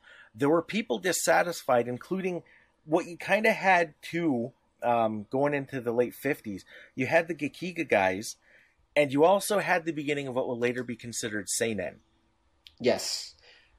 And seinen is probably what we here would call dark and gritty. Yes, yeah, it is. Oh, hold on. Seinen basically would refer to... this is where you have to understand the Chinese characters involved and the way the Japanese are using them. Because sei basically means like changing. That's what it means in this sense. It's actually from a Chinese character that basically means change. And so what's really going on is seinen is actually meant to be kind of like 18 to 30. Yeah. It's basically meant to be what we call university student age. Okay? When you're at that phase where you're going from being a young person to being an adult, but it's actually not, it's meant to be that age where you're looking for something with a little more bite and you're looking for something that's a little more adult. But maybe not 100%. Like it's still, there are of course comics for old people too. We'll get to that later. Yeah. But the seinen genre itself is basically targeted towards about 18 to 30 basically. Yeah, you could say, and it tends to be a little darker, a little more questionable morality shows up in it. Yeah, exactly. More violence. Yep, and just for reference, there's also josei, which is the seinen is actually targeted towards adult-ish men, and then there's actually josei, which is for adult-ish women. Yeah, I think josei covers the same rough range as the seinen stuff does, because I know that there's more. But anyway, we'll get to that. Yeah. So we got the formation of seinen, but that will come basically as an adaptation from the Gekiga. Basically, the best way to describe it is you got Tezuka's style, which is we'll call it the standard young people's manga style at the time. The Gekiga appears, and that's a lot more serious sober in many different ways. Yeah. And then eventually the Gekiga will even become more realistic and go for a more realistic, shocking style. And then that, I believe, will combine basically into what we call seinen. I think that's the way it works. Yeah, there's another thing that kind of has to happen first, but that's not till the 70s. And I think we're just entering into the 60s. Where you're right. Okay, so we'll get to there. And so we're into the 60s now. We're just hitting the 1960s. So let's see what else has to happen. So what happens in the 1960s? Well, 60s ends up, as I've just said, becoming the era of the Gekiga in a lot of ways. Because the young people that are born post World War II are now becoming teenagers. They want stuff that's has a little more bite to it, perhaps, than some of Tezuka's stuff. Although Tezuka himself will actually produce what are basically Gekiga and seinen works because he does everything because he's Tezuka.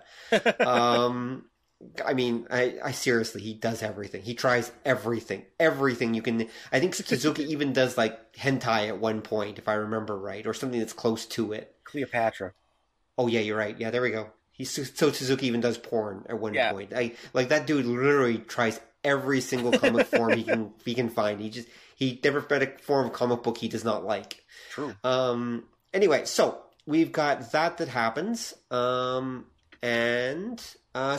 we hit the 1960s. Now, what's interesting, I like to compare, though, is thanks to the comics code, as we talked about earlier in the comics subcommittee, Americans wouldn't actually have their alternative comics boom until the 1970s. Yeah. Okay? And I would argue that's, again, because of the whole comics code thing. Well, the Japanese didn't have some stupid comics code holding them back, so in a lot of ways, they have their 1970s underground comics boom. The Japanese have it in the 1960s. Mm-hmm. And so this results in a whole lot of different comic styles and stuff being tried out. Like the 60s is a truly experimental period for Japanese comics. Mm-hmm. Another thing that comes out of the 60s, among other things, is sports manga. Mm-hmm. The Japanese had, loved sports for a very long time. They'd been obsessed with baseball since like the 1800s, when it was first introduced. But the very first, true sports manga that appeared, a baseball manga called Star of the Giants, or Kyojin no Hoshi, appears in 1966. And it's about a gifted former baseball player who basically gets tortured into becoming an amazing baseball player by his father and teammates and stuff like that. See, there's the thing. If you read any sports manga of this era, it's basically about athletes getting tortured almost to death in the name of improvement. Like really, it is. That's kind of what it's all about. It's all about the torture. And if you don't believe me, go find Tomorrow's Joe or Ashton No Joe, which is not from the 60s though. That's a 70s book. Yeah. In fact, most of the popular sports manga will be the 70s, but it actually starts in the mid to late 60s. Mm-hmm. We start getting that stuff. 60s is also, of course, when TV anime is starting to expand. So they're including stuff that's connected. Of course, anime and manga are now becoming intimately connected with each other. They kind of have been from the beginning. Mm-hmm. So that's there. We're starting to see girls' comics. We're starting to see girls' comics that are actually produced by girls. Because in the 50s, the girls' comics are produced by men for the most part. But in the 60s, I believe it is. Let me double check that. There's a group called the Group of 24. They were a group of young women. They were born in Imperial Year 24. That's what they're called, the Group of 24. And they're this group of young female comic artists. And they basically take the girls' comic stuff that Tezuka and friends were doing, because there were like a couple male comic guys that were doing most of the girls' comics. Mm-hmm. And they basically ran with it. They basically just took it. They basically said, nope, we're going to make girls comics. And they did. And they basically started the true girls comic style that we think of today, basically. Yeah. Mm-hmm. See, that's one of the things where I think we here missed out on. Right. Because we never really had that. The closest we always kind of dabbled. And I don't just mean like the idea of like girls comics, but because especially after the juvenile delinquency thing there, we tended to pigeonhole things, and once you do that, you get really specific kind of stories that just repeat again and again and again. And we never had, like, say, a lot of female cartoonists in that in our comic books for a long time, mostly just because there was nothing that interested them. Yeah. Like, that was the advantage of Tezuka doing something like Raibon, was that it appealed to a female audience. Mm-hmm. And because of that, you had fans, because the next crop of cartoonists always comes out of this crop of fans. Mm-hmm. So you had a fair number of, say, female fans that said, well, I'd like to do something, but appeals a little bit more to me. And then they take it in a slightly different direction. After 2 or 3 generations of that, you get like a whole new like genre of comic. Yeah. Yeah, exactly. So I mean, we did have girls' comics, but they were almost entirely done by guys, and they were, mostly crappy romance comics. Not that romance is automatically crappy, but just the way they handled them usually was kind of like cliched for the most part. They were done a lot like other. This is one of the reasons why, like, for comics, that Little Lulu mm-hmm. gets a fair amount of historical attention, because that was one of the first ones that was really noteworthy that was done by a female cartoonist. Right. And even then, it's not really that different from any of the other like kids comics of the day. Right. Yep, that's true. It's a little different, but it doesn't stray too far. No, it doesn't. Actually, I'm wrong. It's the end of the 1960s where the Group of 24 actually pop up. Okay. But still, okay. Anyway, we're still the point is there actually is that this group that and they're just called that because they were all born roughly around the same time. They're literally not a group. It's just all these female artists that popped up around the same time, especially like Ryoko Ikeda and Toshie Kahara, Ryoko Yamagishi. But there's another Yumiko Oshima and Moto Hagio. Moto Hagio is especially important actually. Mm-hmm. She did a bunch of stuff that was very important at that time. Oddly enough, one person who was really noteworthy, Ryoko Ikeda did a one called Rose of Versailles. Yeah. Which is essentially, in a weird way, it's kind of a retelling of Princess Knight. Mm-hmm. It's a kind of another take on that same kind of story. Princess Knight, by the way, we didn't describe it, is actually a story about it's kind of a Mulan thing. It's set in, I think Princess Knight is not set in a real country. Rose of Versailles is. It's set in France during the Revolutionary period. Princess Knight, I don't think is. It's just quasi-historical. Yeah, it's like a vaguely European. Yeah, vaguely European. Kinda. But it's about a young female hero who's actually raised as a boy. Mm-hmm. And basically becomes, it's a girl, but she's pretending to be a boy. It's the Mulan thing, basically. Yeah. And the same thing is going on in Rose of Versailles, except it's set in Revolutionary France. Mm-hmm. Involves this character who becomes Marie Antoinette's bodyguard, who everyone is in love with and thinks is the most beautiful man in France. But the most beautiful man in France is, of course, actually a woman, who like has the hots for another guy. Well, surprise. Right. But is she being constantly chased by women and whatever? Anyway. So yeah, there's a whole long history to shoujo and that we're not going to get into today, into the girls' comics stuff. Mm-hmm. But I guess, yeah, as we were saying, it's interesting how they kind of diverge. And this is also the point, I should mention how they diverge. The girls' comics stuff will eventually develop a style that's much more based on around expressing emotion through comics. Mm-hmm. It's much softer. It's more dreamlike. It's structured more around artistic style. I guess you could say it's less. The lines are very more wavy. It's more smooth. It's less solid, basically on the page. Yeah, thinner lines and more open space. Exactly. Yeah, thinner, and even some of the panels kind of bleed into each other in a more dreamlike way. It's like I said, it's very expressive, expressionistic, and dreamlike. Basically, I think expressionistic. Yeah. I think I can use that term here. Yeah. Whereas the boys' stuff, as it continues on, will shift around, but mostly has very hard lines, very thick panel lines. Is very it's very solidly rooted in its time and place. Yeah. Whereas and it's more about conveying the action and the events. Whereas the girls' stuff, more and more progressively, is about conveying the emotion. Yeah. At least that's how I separate the two, and I think that'll work. It is the shonen stuff is about conveying the emotion, but it's usually "I'll kill you" is the emotion that you're conveying. Yes, there is that, there's definitely that. Yeah. And that's where the idea, like the heavy inking and speed lines, comes from, like the shonen school of comic book thinking. Mm-hmm. That makes sense. Mm-hmm.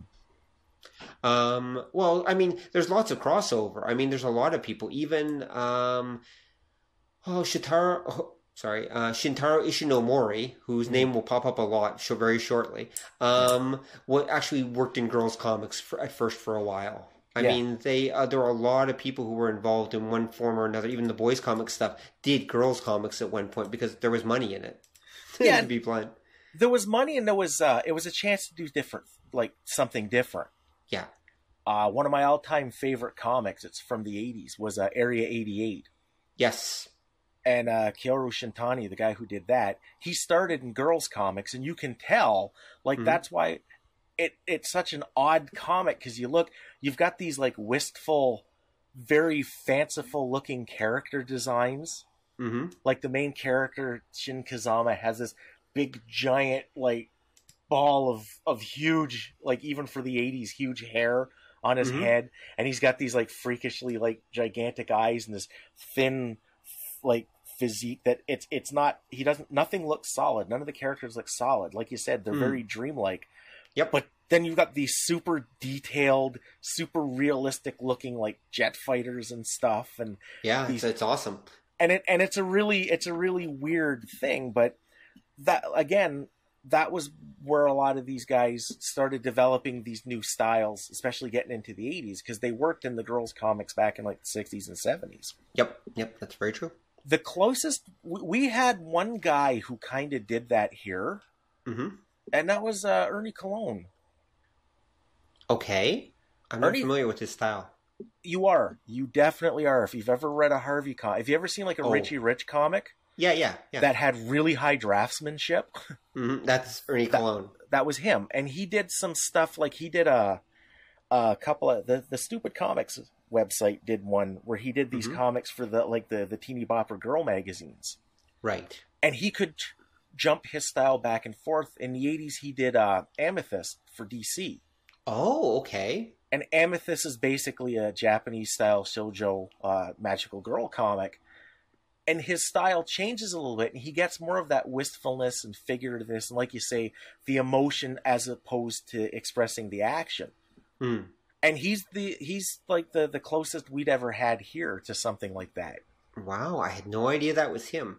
I should also note, since you mentioned it, that the Japanese magical girl genre properly, the one we know that starts with Sailor Moon, didn't actually exist at this point when he was doing Amethyst. He was kind of doing something along those lines already on his own. I mean, there was some proto stuff that already existed like that, but he wasn't inspired by the Japanese, is what I'm trying to say. He was doing his own thing. It might have been. It's very, Amethyst was distinct enough, I wouldn't say he's copying the Japanese formula. But there's little tastes of it that if the folks working on the comic had seen some of the stuff that was going on in Japan towards that end, I wouldn't be surprised. Actually, now that you mention it, no, he probably was. I'm probably completely wrong. Okay. I often forget about this, is that in New York and San Francisco also as well, and Hawaii at this point, in the 1970s, they had Japanese TV channels that were showing local stuff. Like, they had these international Japanese TV channels that were showing Japanese TV shows and anime and such, usually with English subtitles. In the New York Metro and in San Francisco. There might have been one in LA. There was definitely one in Hawaii. And I know a lot of people saw them. Like, for example, it's well known that Chris Claremont was a big fan of, the creator of the modern X-Men, so to speak, was a big fan of Cyborg 009, which was airing, which predates the modern, the new X-Men with Wolverine and everyone. It predates them. And it's very obvious that it's a huge, we'll say, inspiration, that Cyborg 009 strongly influences the X-Men. And when I say strongly, I'm underselling that. And it does. I mean, it really does. And he and a lot of the others were involved with some of the local fan community that was going on in the New York area, I've read. And they were and when I say others, I mean the other Marvel artists and DC artists of that period that were all living around there. They were watching the Japanese stuff. maybe not all of them, but definitely some of them. I would imagine even Kirby probably was, if he had time. Maybe not. Maybe not Kirby, because he didn't have time. But actually, no, I wouldn't be surprised if even Kirby was. He probably wasn't as influenced by it, but I wouldn't be surprised if Kirby actually was watching some of that stuff. Who knows? I'd be curious to know. Maybe if we ever interview someone who actually knew Kirby, we can actually find out. That'd be good. But my point is so probably when I say, Amethyst which came in the 80s, of course, wasn't influenced by the Japanese stuff. No, because there would have been some of the early Magical Girl stuff from the 70s he probably would have seen, or at least had access to. Yeah. How much of it was influencing him or the writer of the book? Maybe the writer of the book, because he was just the artist, I believe. Yeah. So maybe the writer of the book, who I'd have to check who it was probably being influenced by it. So anyway, but there was probably some influence going on there. There definitely was. This is the point where the Japanese stuff starts influencing the American stuff. Yeah. Before it was going the other way around, but now the Japanese are way ahead in a lot of ways in terms of comic and animation. They're way ahead of the Americans, partly because the Americans got, kneecapped basically back in the 50s, as we said. Yeah. And now we enter the 70s, the Americans are now being influenced by the Japanese stuff, because the Japanese stuff is being imported and everyone's admiring everyone else's stuff at this point. Yeah. We should go back a tiny bit. Because in the 60s, there was actually some other important stuff that happened. In 1969, beginning of the 70s, so we were right on this guy named Takao Saito, created a series called Go 13. Don's having his laugh because Don is very familiar with Go 13. What's interesting about Saito actually is that he actually created licensed manga versions of the James Bond novels back in the 60s, and even did a manga version of The Man from U.N.C.L.E. And so he came into Go 13 having spent several years already basically adapting Western spy stuff. And for those who aren't familiar, Go 13 is the world's best assassin. Yeah. And that's kind of an understatement. That's kind of an understatement. Those of you who are impressed by John Wick, don't be impressed by John Wick. Go 13 is kind of the original John Wick. Except Go 13 is what John Wick wishes he was. That's the best way to describe Go 13. I mean, and I'm not saying that, actually, I'm saying that as someone who actually enjoyed the first John Wick movie. Did you see the first John Wick movie, Don? No. Have you seen it? Okay. It's Keanu Reeves being the world's best assassin. That's basically what it is. Except he's not in Go 13's league. Not at all. Not in the slightest. Because, of course, Go 13, is the best. And his stories, which are still running till today, as far as I know. Oh, yeah. They're hardcore kind of spy thrillers, basically. Mostly about either him trying to kill a target that's really tough to kill, or in many cases, sometimes they're told from the police point of view, sometimes they're told from the target's point of view, sometimes. They mix it up. Yeah. But there's these stark, violent, dark crime thrillers, basically, about the world's best professional assassin. Yeah. And whoever hires him to do a job. Yeah. Because there's been a bunch of movies. They just did a TV series of it a couple years ago. Oh, really? I didn't notice that. Animated one, you mean? Yeah. Okay, yeah. I think there might have been some live-action versions as well. Yeah, there's a bunch of... there's like 3 or 4 live-action movies back in like the 60s and 70s. Right. Okay, I can see that. And... Also, before we enter the 70s, I should cover one other small detail. In 1968, there was a comic book released called, let's see if I can get this right, Haranichi Gakuen, or otherwise known as Scandalous School. Yeah. And it was released by a guy named Go Nagai. No pun intended. Go Nagai was the name of the artist. Go is his pen name. His name is Kyoichi, I think, is his actual real name. But Go Nagai released it in 68. It's basically a high school sex comedy. It's that American Pie, Porky's type thing, basically. Except it was done in manga form in 68. and semi. I don't think it wasn't underground, but it wasn't exactly mainstream. I mean, it was wasn't it? I thought it was like kind of in between. Yeah, see, because now you're getting into the big thing that happens in the 70s. Right. And so, well, this is 68. Yeah. And so he releases it. It became super popular. Teens absolutely loved it because, again, we're at the baby boomers at this point, Japanese baby boomers. They're looking for other stuff that's a little bit edgier and different. And so, it's a teen sex comedy. So everyone loves it, basically. Just... I'm not sure what the current one. Every decade I've noticed has a teen sex comedy, or at least for the last couple of decades. And this was Japan's of the late 1960s, early 1970s. People hated it. There were protests in the streets. It was a real it caused a huge uptick in concerned parents. Let's put it that way. Who were like, "Holy crap! What are you doing to our kids?"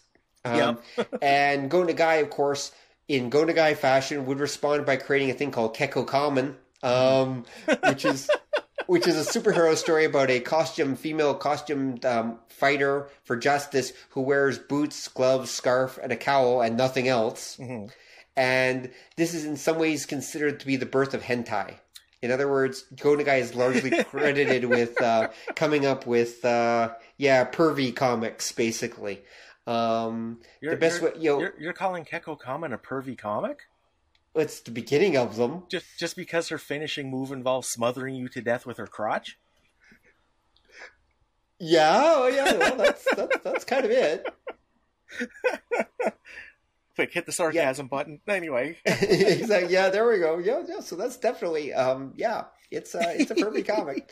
So, as you can see, at this point in the late 60s, sex and violence arrive into the Japanese manga world. Mm-hmm. Like, really, sex and violence have arrived. And thus we enter the 1970s. I think we can safely enter them now, can't we? Yeah, we can. As safe as possible. Well, yeah. Some people, you might want to wear protection because we're going in. And the 70s are going to be pretty interesting. Yeah, because that gets into a really I guess formative time for Japanese comics. Yes, it is. One of the things that you had happening in the 60s that leads into this is here in the 80s in North America, one of the things that gave us a chance to experiment was we had the establishment of the comic shop. Mm-hmm. And when they started in the late 70s, early 80s here, they catered to kind of an older audience. The kind of folks that they like comics but kind of outgrew what was on the stand, so they're looking for something different. That's where you got like your alternatives. Mm-hmm. The 70s here, we had the undergrounds. Right. That kind of starts in the 62. The Japanese sort of did the same thing with the comic rental places. Mm-hmm. What was happening as you had a mainstream industry, because again, starting in the 50s, people could buy their own comics. Right. By the 60s, they were the weeklies were like cheap disposable entertainment. Mm-hmm. So they proliferated. There was just loads of these things. The comic rental places were still around, and they sort of became the home to more experimental stuff. Like the more artsy stuff, the more over-the-top stuff, because the idea was it's kind of like cable did for television. You're paying for it. You have to actively search it out. Mm-hmm. The kind of people who would do that aren't interested in the mainstream stuff, and they're probably not interested because they're older. Right. That makes sense. Yeah, that scene didn't last too long. By the end of the 60s, it kind of dies out. But you've seen into mainstream comics, you start to see again Go Nagai, the one-man wrecking crew of the comic industry. You start to see kind of the more mature themes in that, and I think it's the same thing that happened here with our mainstream comics in the 80s, that they saw, well, there is an audience for this kind of thing. There's an audience looking for something a little heavier, a little different, so we can push things that way. Mm-hmm.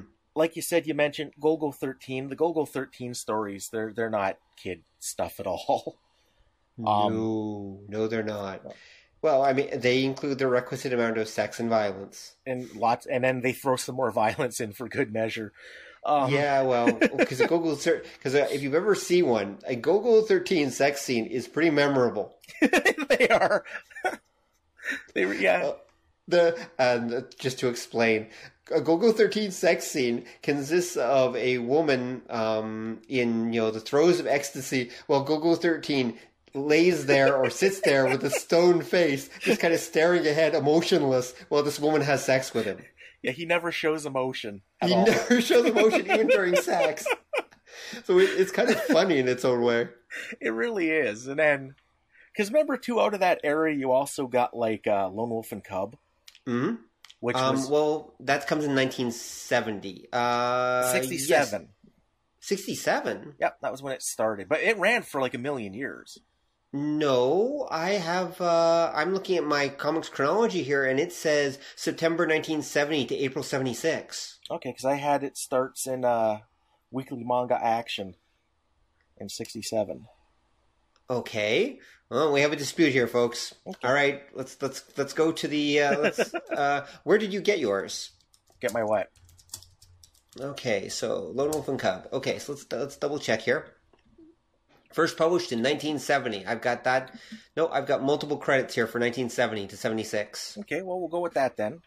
Yep, I've got multiple credit returns. So yeah, but again, around that period. I mean, it's a product. But so yeah, it's because there's a samurai boom going on around that period. Yeah, because it's that idea of the more dramatic, the more serious stories. Yeah, exactly. And what's interesting is, of course, this is the point where we start getting the Gekiga merging with the Shonen, and in a lot of ways, actually, I would say Lone Wolf and Cub is basically a Gekiga story. I would argue that it's more Gekiga than it is Shonen or anything else, because it's targeted towards a mature audience. And for those of you who haven't seen Lone Wolf and Cub, it's basically about a former samurai wandering ancient Japan with his son and encountering all sorts of like weird villains and situations and stuff. And but it's not played for silliness at all. It's super serious, like super serious, and very well told. It's a work of art. It really is. It's probably one of the best samurai stories ever done in many ways. Yeah, it's still revered today, both in America and in Japan as well. And of course, there's 2 TV series, and there's there was of course the movies that came out. Yeah. What were they called? Baby Cart Across the Rivers. What, the Baby Cart Saga, I think it's called. Baby Cart Assassin. Isn't it Shogun's Assassin or something like that? Yeah. Shogun's Assassin was the English version. Yeah. And it's like 2 of them squished together. Kazuo Koike and Goseki Kojima created it, and it's a masterpiece. Like, if there are 10 manga you were to read, Lone Wolf and Cub is one of the top 10. Yeah. Like, if you're only ever to read 10, it's one of the absolute top 10. Yeah. There's 28 volumes to it. It's supposedly sold at least 8 million copies. I don't know if that includes the American release, but it doesn't matter. Anyway, it is just truly a work of art. It really is. So we hit the 1970s. Yep. We're actually finally in the actual 70s. Oh my God. It's the age of Aquarius. All that stuff's going on. Japan is choking under its own smog at this point. Because they're just starting to discover, who knew pollution is bad for people. And remember, all their factories are in one place. Well, they're mostly in Yokohama. They're not in Tokyo proper. A lot of their factories are in Yokohama because that's Tokyo's sister city, which is basically where they stuck all the industry. Yeah, but they're still kind of the same general area. Well, nowadays they are. They're literally considered the greater Tokyo, Yokohama area. They're literally considered one giant mega city. But in this point, they're just next to each other. They're both kind of around the bay from each other. Anyway, neither here nor there. All right, so and then in 1972, this thing happens. Which in October 1972, in Weekly Shonen Jump, which is at this point is a boys' comic magazine. When did Shonen Jump actually debut? I don't actually have a note for that. 68. 68. Okay, we should have mentioned that. Okay, we apologize. All right, so here's the deal. Shonen Jump is basically Japan's equivalent to Marvel Comics. Okay? Except imagine if all the different Marvel comics like Spider-Man, Iron Man, all that stuff was published in one giant weekly anthology. Okay, imagine that. Okay, so instead of buying all these individual issues, you just buy that one like phone book of a thing once a week, and it has printed on super cheap paper in cheap ink. You've got the adventures of all your favorite superheroes and interesting characters and Marvel stories and that. Imagine that, okay? That's Shonen Jump. And it holds the same place in Japanese culture as Marvel Comics does in American culture. That's probably the best way of putting it. I mean, you could say DC, but I would go with Marvel. I would actually say Marvel's probably the better equivalent. Yeah, at this time, they're probably closer to DC because they were like number 2. Okay. But they kind of quickly become number 1 because they kind of quickly, yep. Their Kodansha used to be like the biggest publisher of comics, and Shonen Jump was owned by the Hitotsubashi Group, which is kind of 3 different companies, right? And they said, "Let's do comics. Let's just fucking do comics," and then they did. And by the 70s, I believe it surpassed everybody else. Yep. Oh yeah. And yeah, it did. There's no question on that. Yeah, because up until then, it used to be a Weekly Shonen was the big comic book that came out, and that was Kodansha.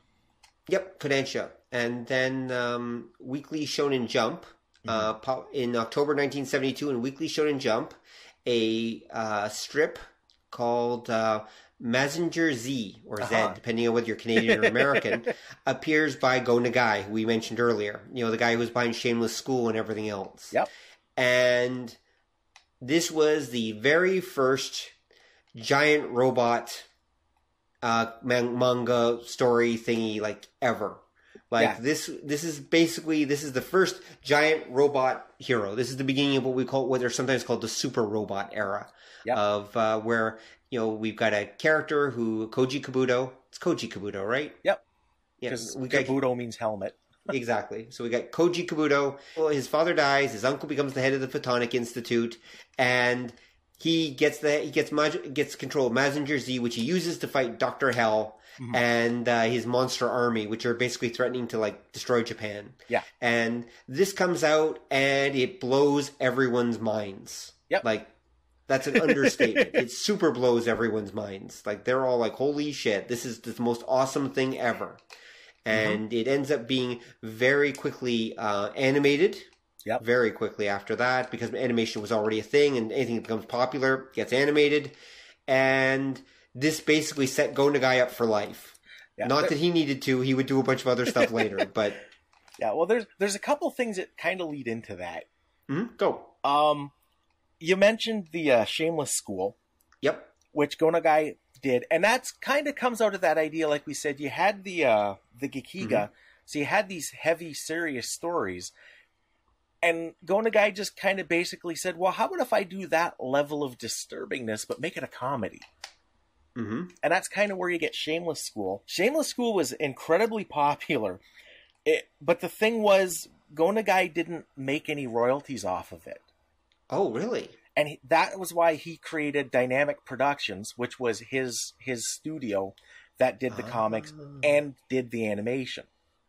That would make sense because they were, because at that point, they were all work for hire. You basically just handed over your story each week or whatever to the publisher, and they owned it basically after that, and they did what they wanted with it. Yep, and usually what had happened was, again, going way back to the 50s, if you were a cartoonist, you had a studio or you were part of a studio, and your studio would produce your work, and then they'd ship it off to whoever would publish it, and that was why, like you said earlier on, you would have the same cartoonist appearing in like 8 different magazines.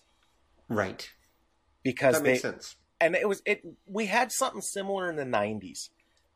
When like Image made all the money and then everybody wanted to be Image, so they all started their own studio, but when the collapse happened, their studios would start licensing out. So like say it was Jim Lee was Wildstorm Studios.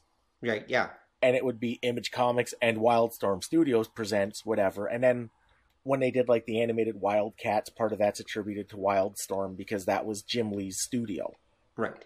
And I think they're still using that system today, aren't they? I mean, isn't it that there's a whole bunch of these studios and then mostly IDW because Image got bought by DC. Yeah. So I think it's IDW exists pretty much just to publish these smaller studios at this point. You do get that. Some of them will work for like Marvel and DC, but I don't think they work as their studio. It's just that like Bob Cartoonist will have like, you know, Bobcom, and Bobcom will produce books A, B, and C. IDW will publish them, but Bob Cartoonist will also work for Marvel, but as Bob Cartoonist, not part of the Bob Co. studio.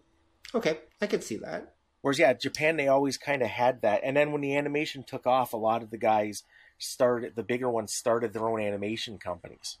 And Makes sense. that was Go Nagai, and that was, I do believe that Dynamic are the ones that did Mazinger Z. Right. They did it. Yes, yeah, they were, of course. Yeah, they were. They were under kind of license because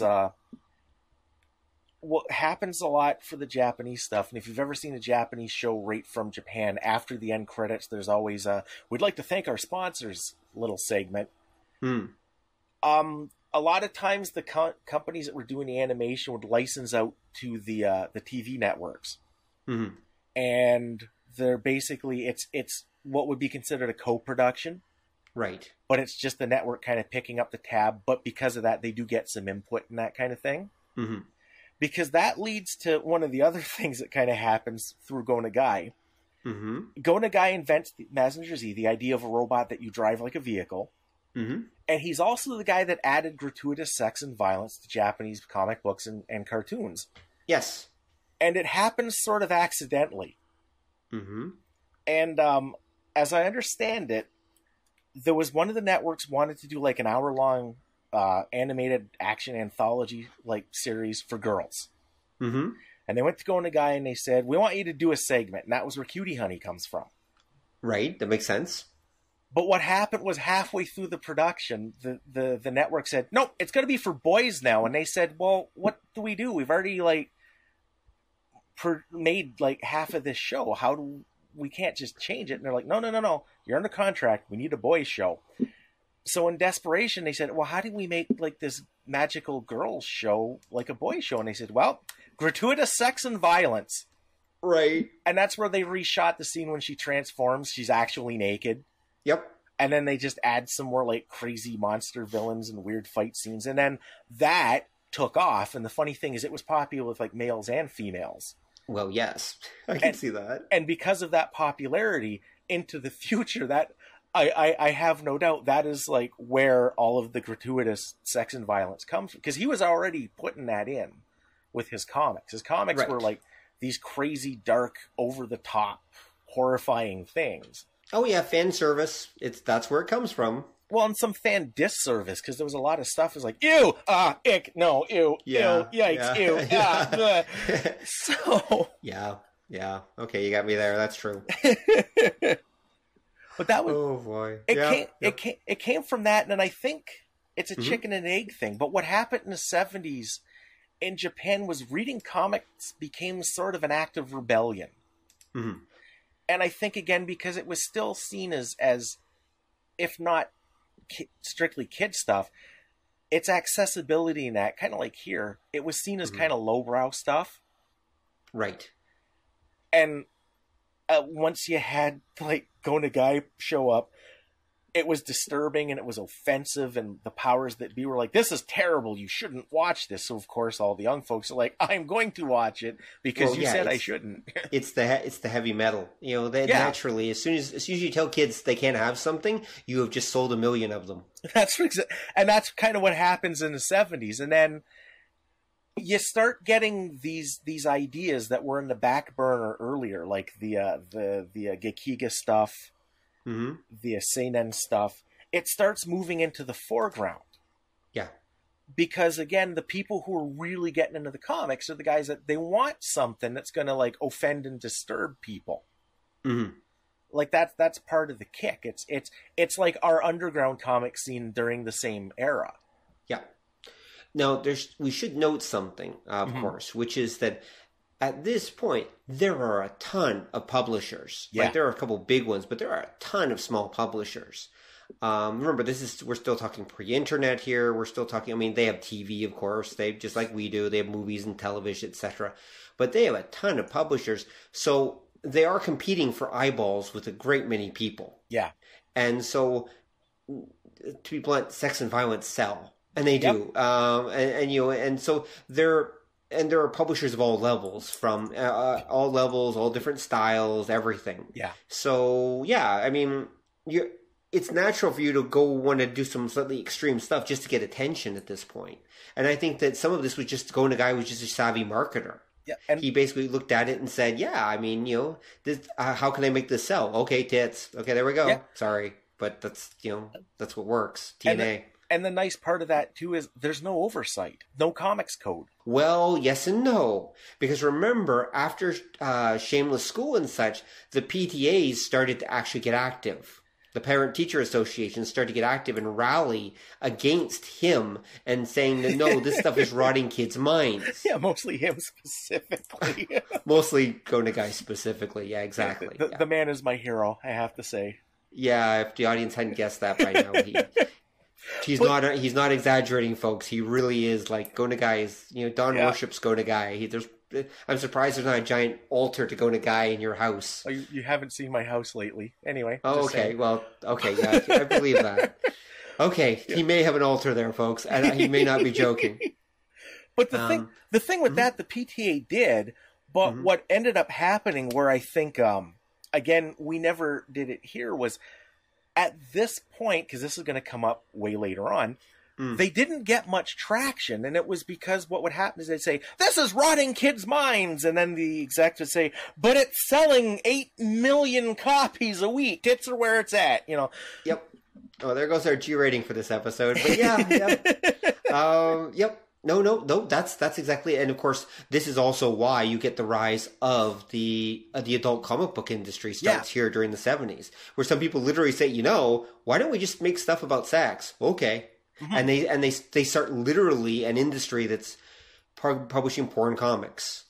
And I remember back in the 90s when I was living in Japan for a while there, I remember you'd go down to the local bookstore, and there'd be Shonen Jump, and then literally just a few feet away would be like these piles of porn comics. Now, I presume if you're under a certain age, they're probably not going to sell them to you. Yeah. But then again, you can get comics in vending machines too, and vending machines don't check ID. So I actually once asked one of my male Japanese friends, it's like, what age do you start reading this stuff?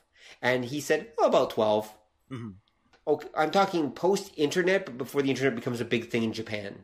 For various reasons, it took a lot longer to get in. It's ironic, but Japan took forever to get its internet off the ground. Short version is basically because in Japan, even telephone calls, they might not be anymore, but it used to be that you have to pay by the minute.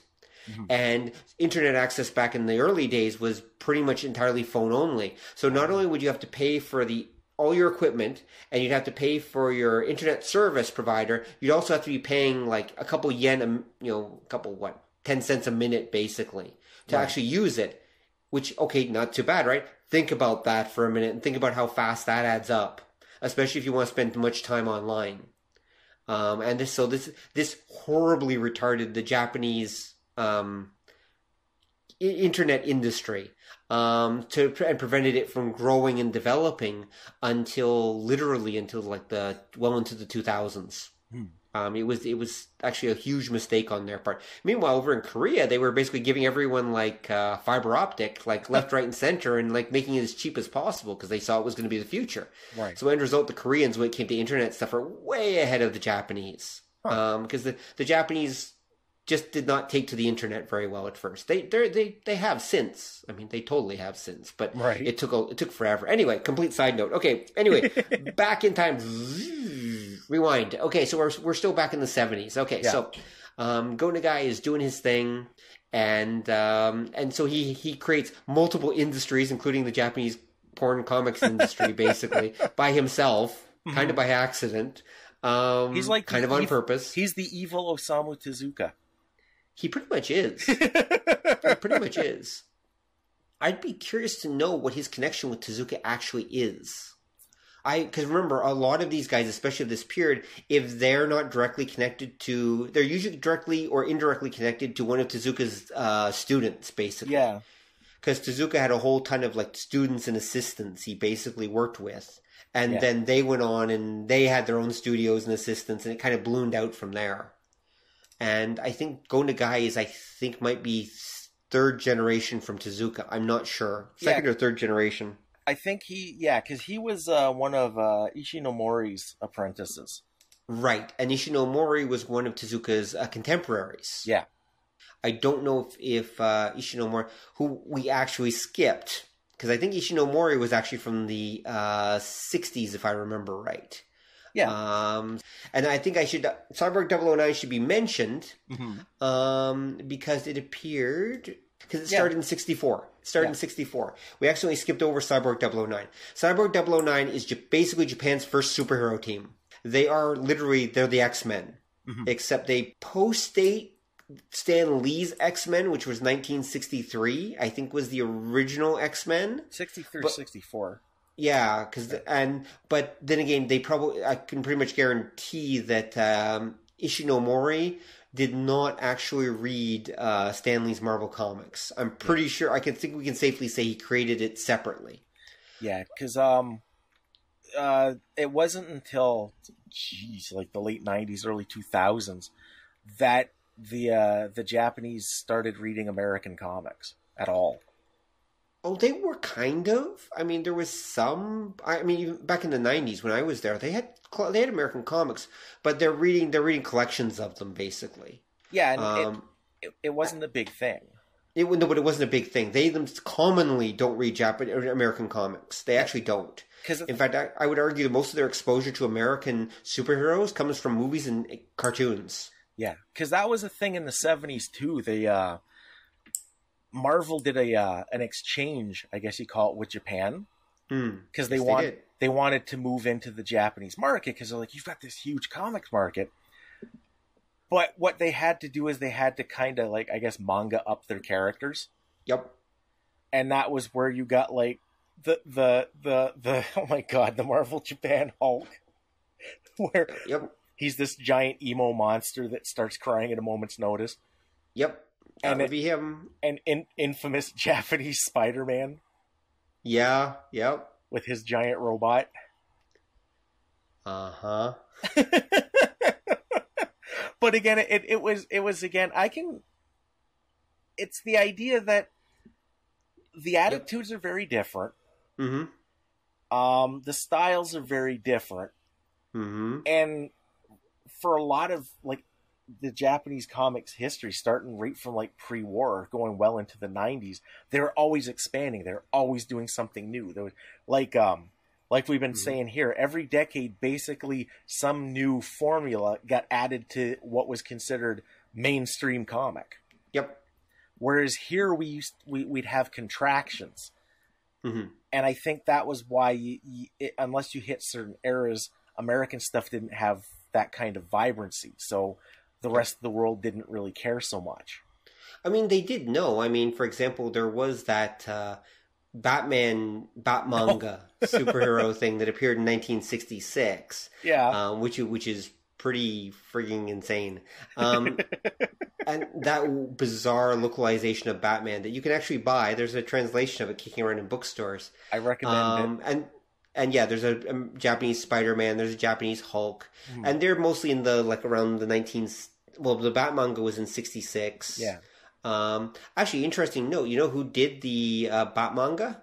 Oh, shoot, I did, but it just left. The creator of 8-Man.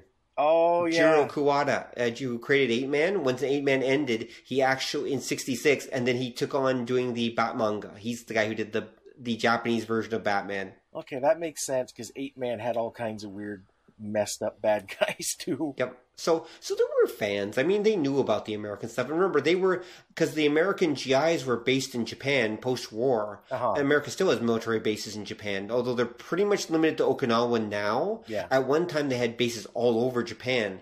And so these GIs were getting in American comics, and the Japanese were getting a hold of them. And so what was happening, they weren't common. I think there was probably just this small, relatively small fandom that I think existed for American comics in Japan. Yeah, there was, because remember, Antarctic collected a bunch of them when they did their that special volume of Justice. Right. That there's always kind of been fans of American comics in Japan, but they're typically closer to like what we would think of as like alternative comic fans. Yes, yeah. They're not. It's not mainstream, not by any means. Yeah, like I would argue it's probably not mainstream today either. No, which is kind of interesting because the Japanese love European comics. Yes, they do. But British and American, not so much. I think I can see why, though. The European comics have a sophistication to them that, generally speaking, the Americans and British ones don't.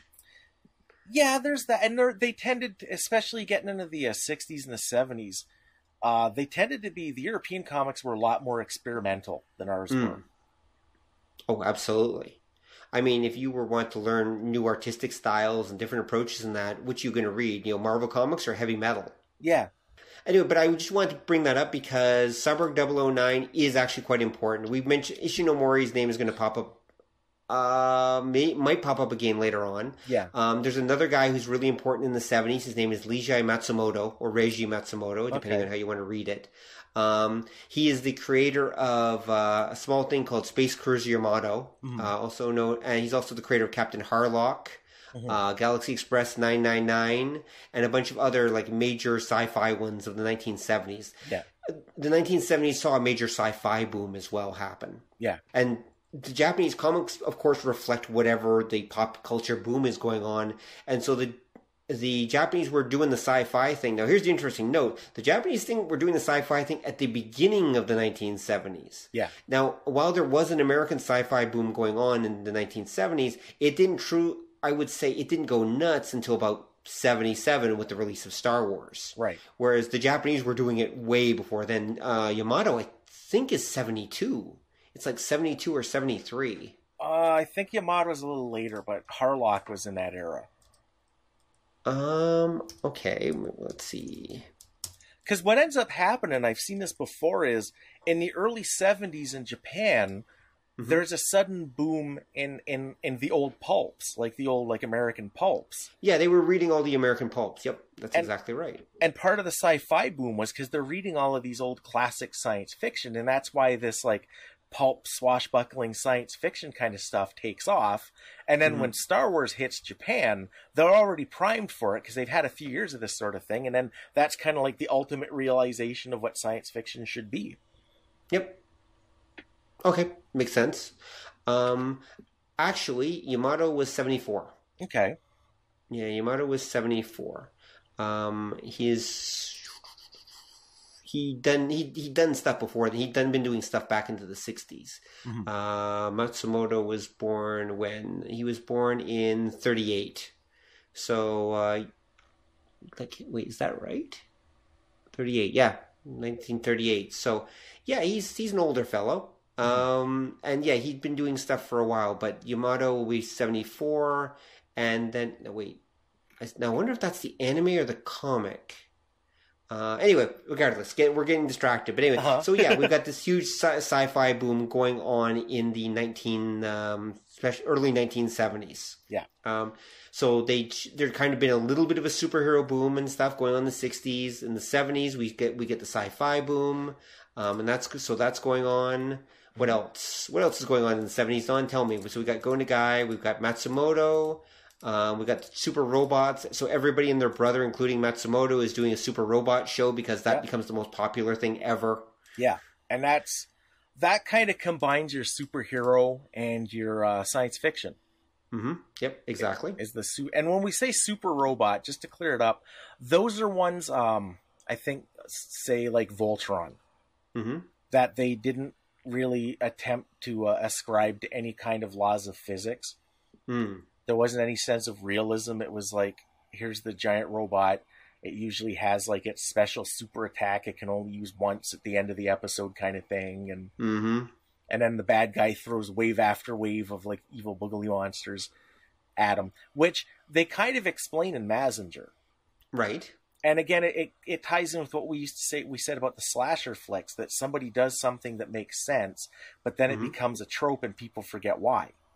Right. Because what was happening is Dr. Hell had actually found this ancient city that had all the ancient evil, like, giant robot monsters in it. So he didn't make them. No, he was reviving them, and that's why because you always ask, why don't you just send 50 out to go stomp on Mazinger's ass? Well, because he didn't have them. Okay, makes sense. He was awakening them, but there are episodes where he would send like 3 or 4 of them out. Right. And that was kind of, I don't know if they specifically stated it, but it was implied that he could only get so many of them working at a time because it took effort to reactivate them. Oh, okay, makes sense. But then that became the trope, so every Super Robot show, every episode, a new evil villain thing would show up, and you're like, well, just don't send one this week. Tomorrow send 2. You know, like, and they never do. They never do. Well, they kind of do. I think probably I'm assuming in like the climax or that kind of thing, they probably does send 2 or 3 monsters at the same time, and that's how they finally defeat Mazinger after like 50 episodes or 100 episodes. I'd have to check. I don't know if that's actually correct, but that sounds relatively correct to me. Anyway. Yeah. Or close, anyway. Okay. So, what else happens in the 70s that's important? Oh, there's so much, but I think Okay. I think for for brevity's sake and to not completely overwhelm, because the 70s are a big experimental time. Definitely. And this idea, like you said, of the superhero and the science fiction, the technology, that kind of leads directly into the major beats of the 80s. Okay, and I think that's an excellent spot to leave it. All right, folks, please come back in 2 weeks when we'll be covering the 80s until the modern era of manga. We didn't want to overwhelm you with too much, so that's why we split this story into 2 parts. And quite the story it is. We'll see you in 2 weeks. Bye. Thanks for listening to the show. If you'd like to hear more or join the conversation, come visit us at obeythedna.com. You can also find us on iTunes or whatever fine podcast site forgot to lock their back door. So until next time, remember that to master the nerdly arts takes time, practice, and enough Coca-Cola to drop a rhino. See ya!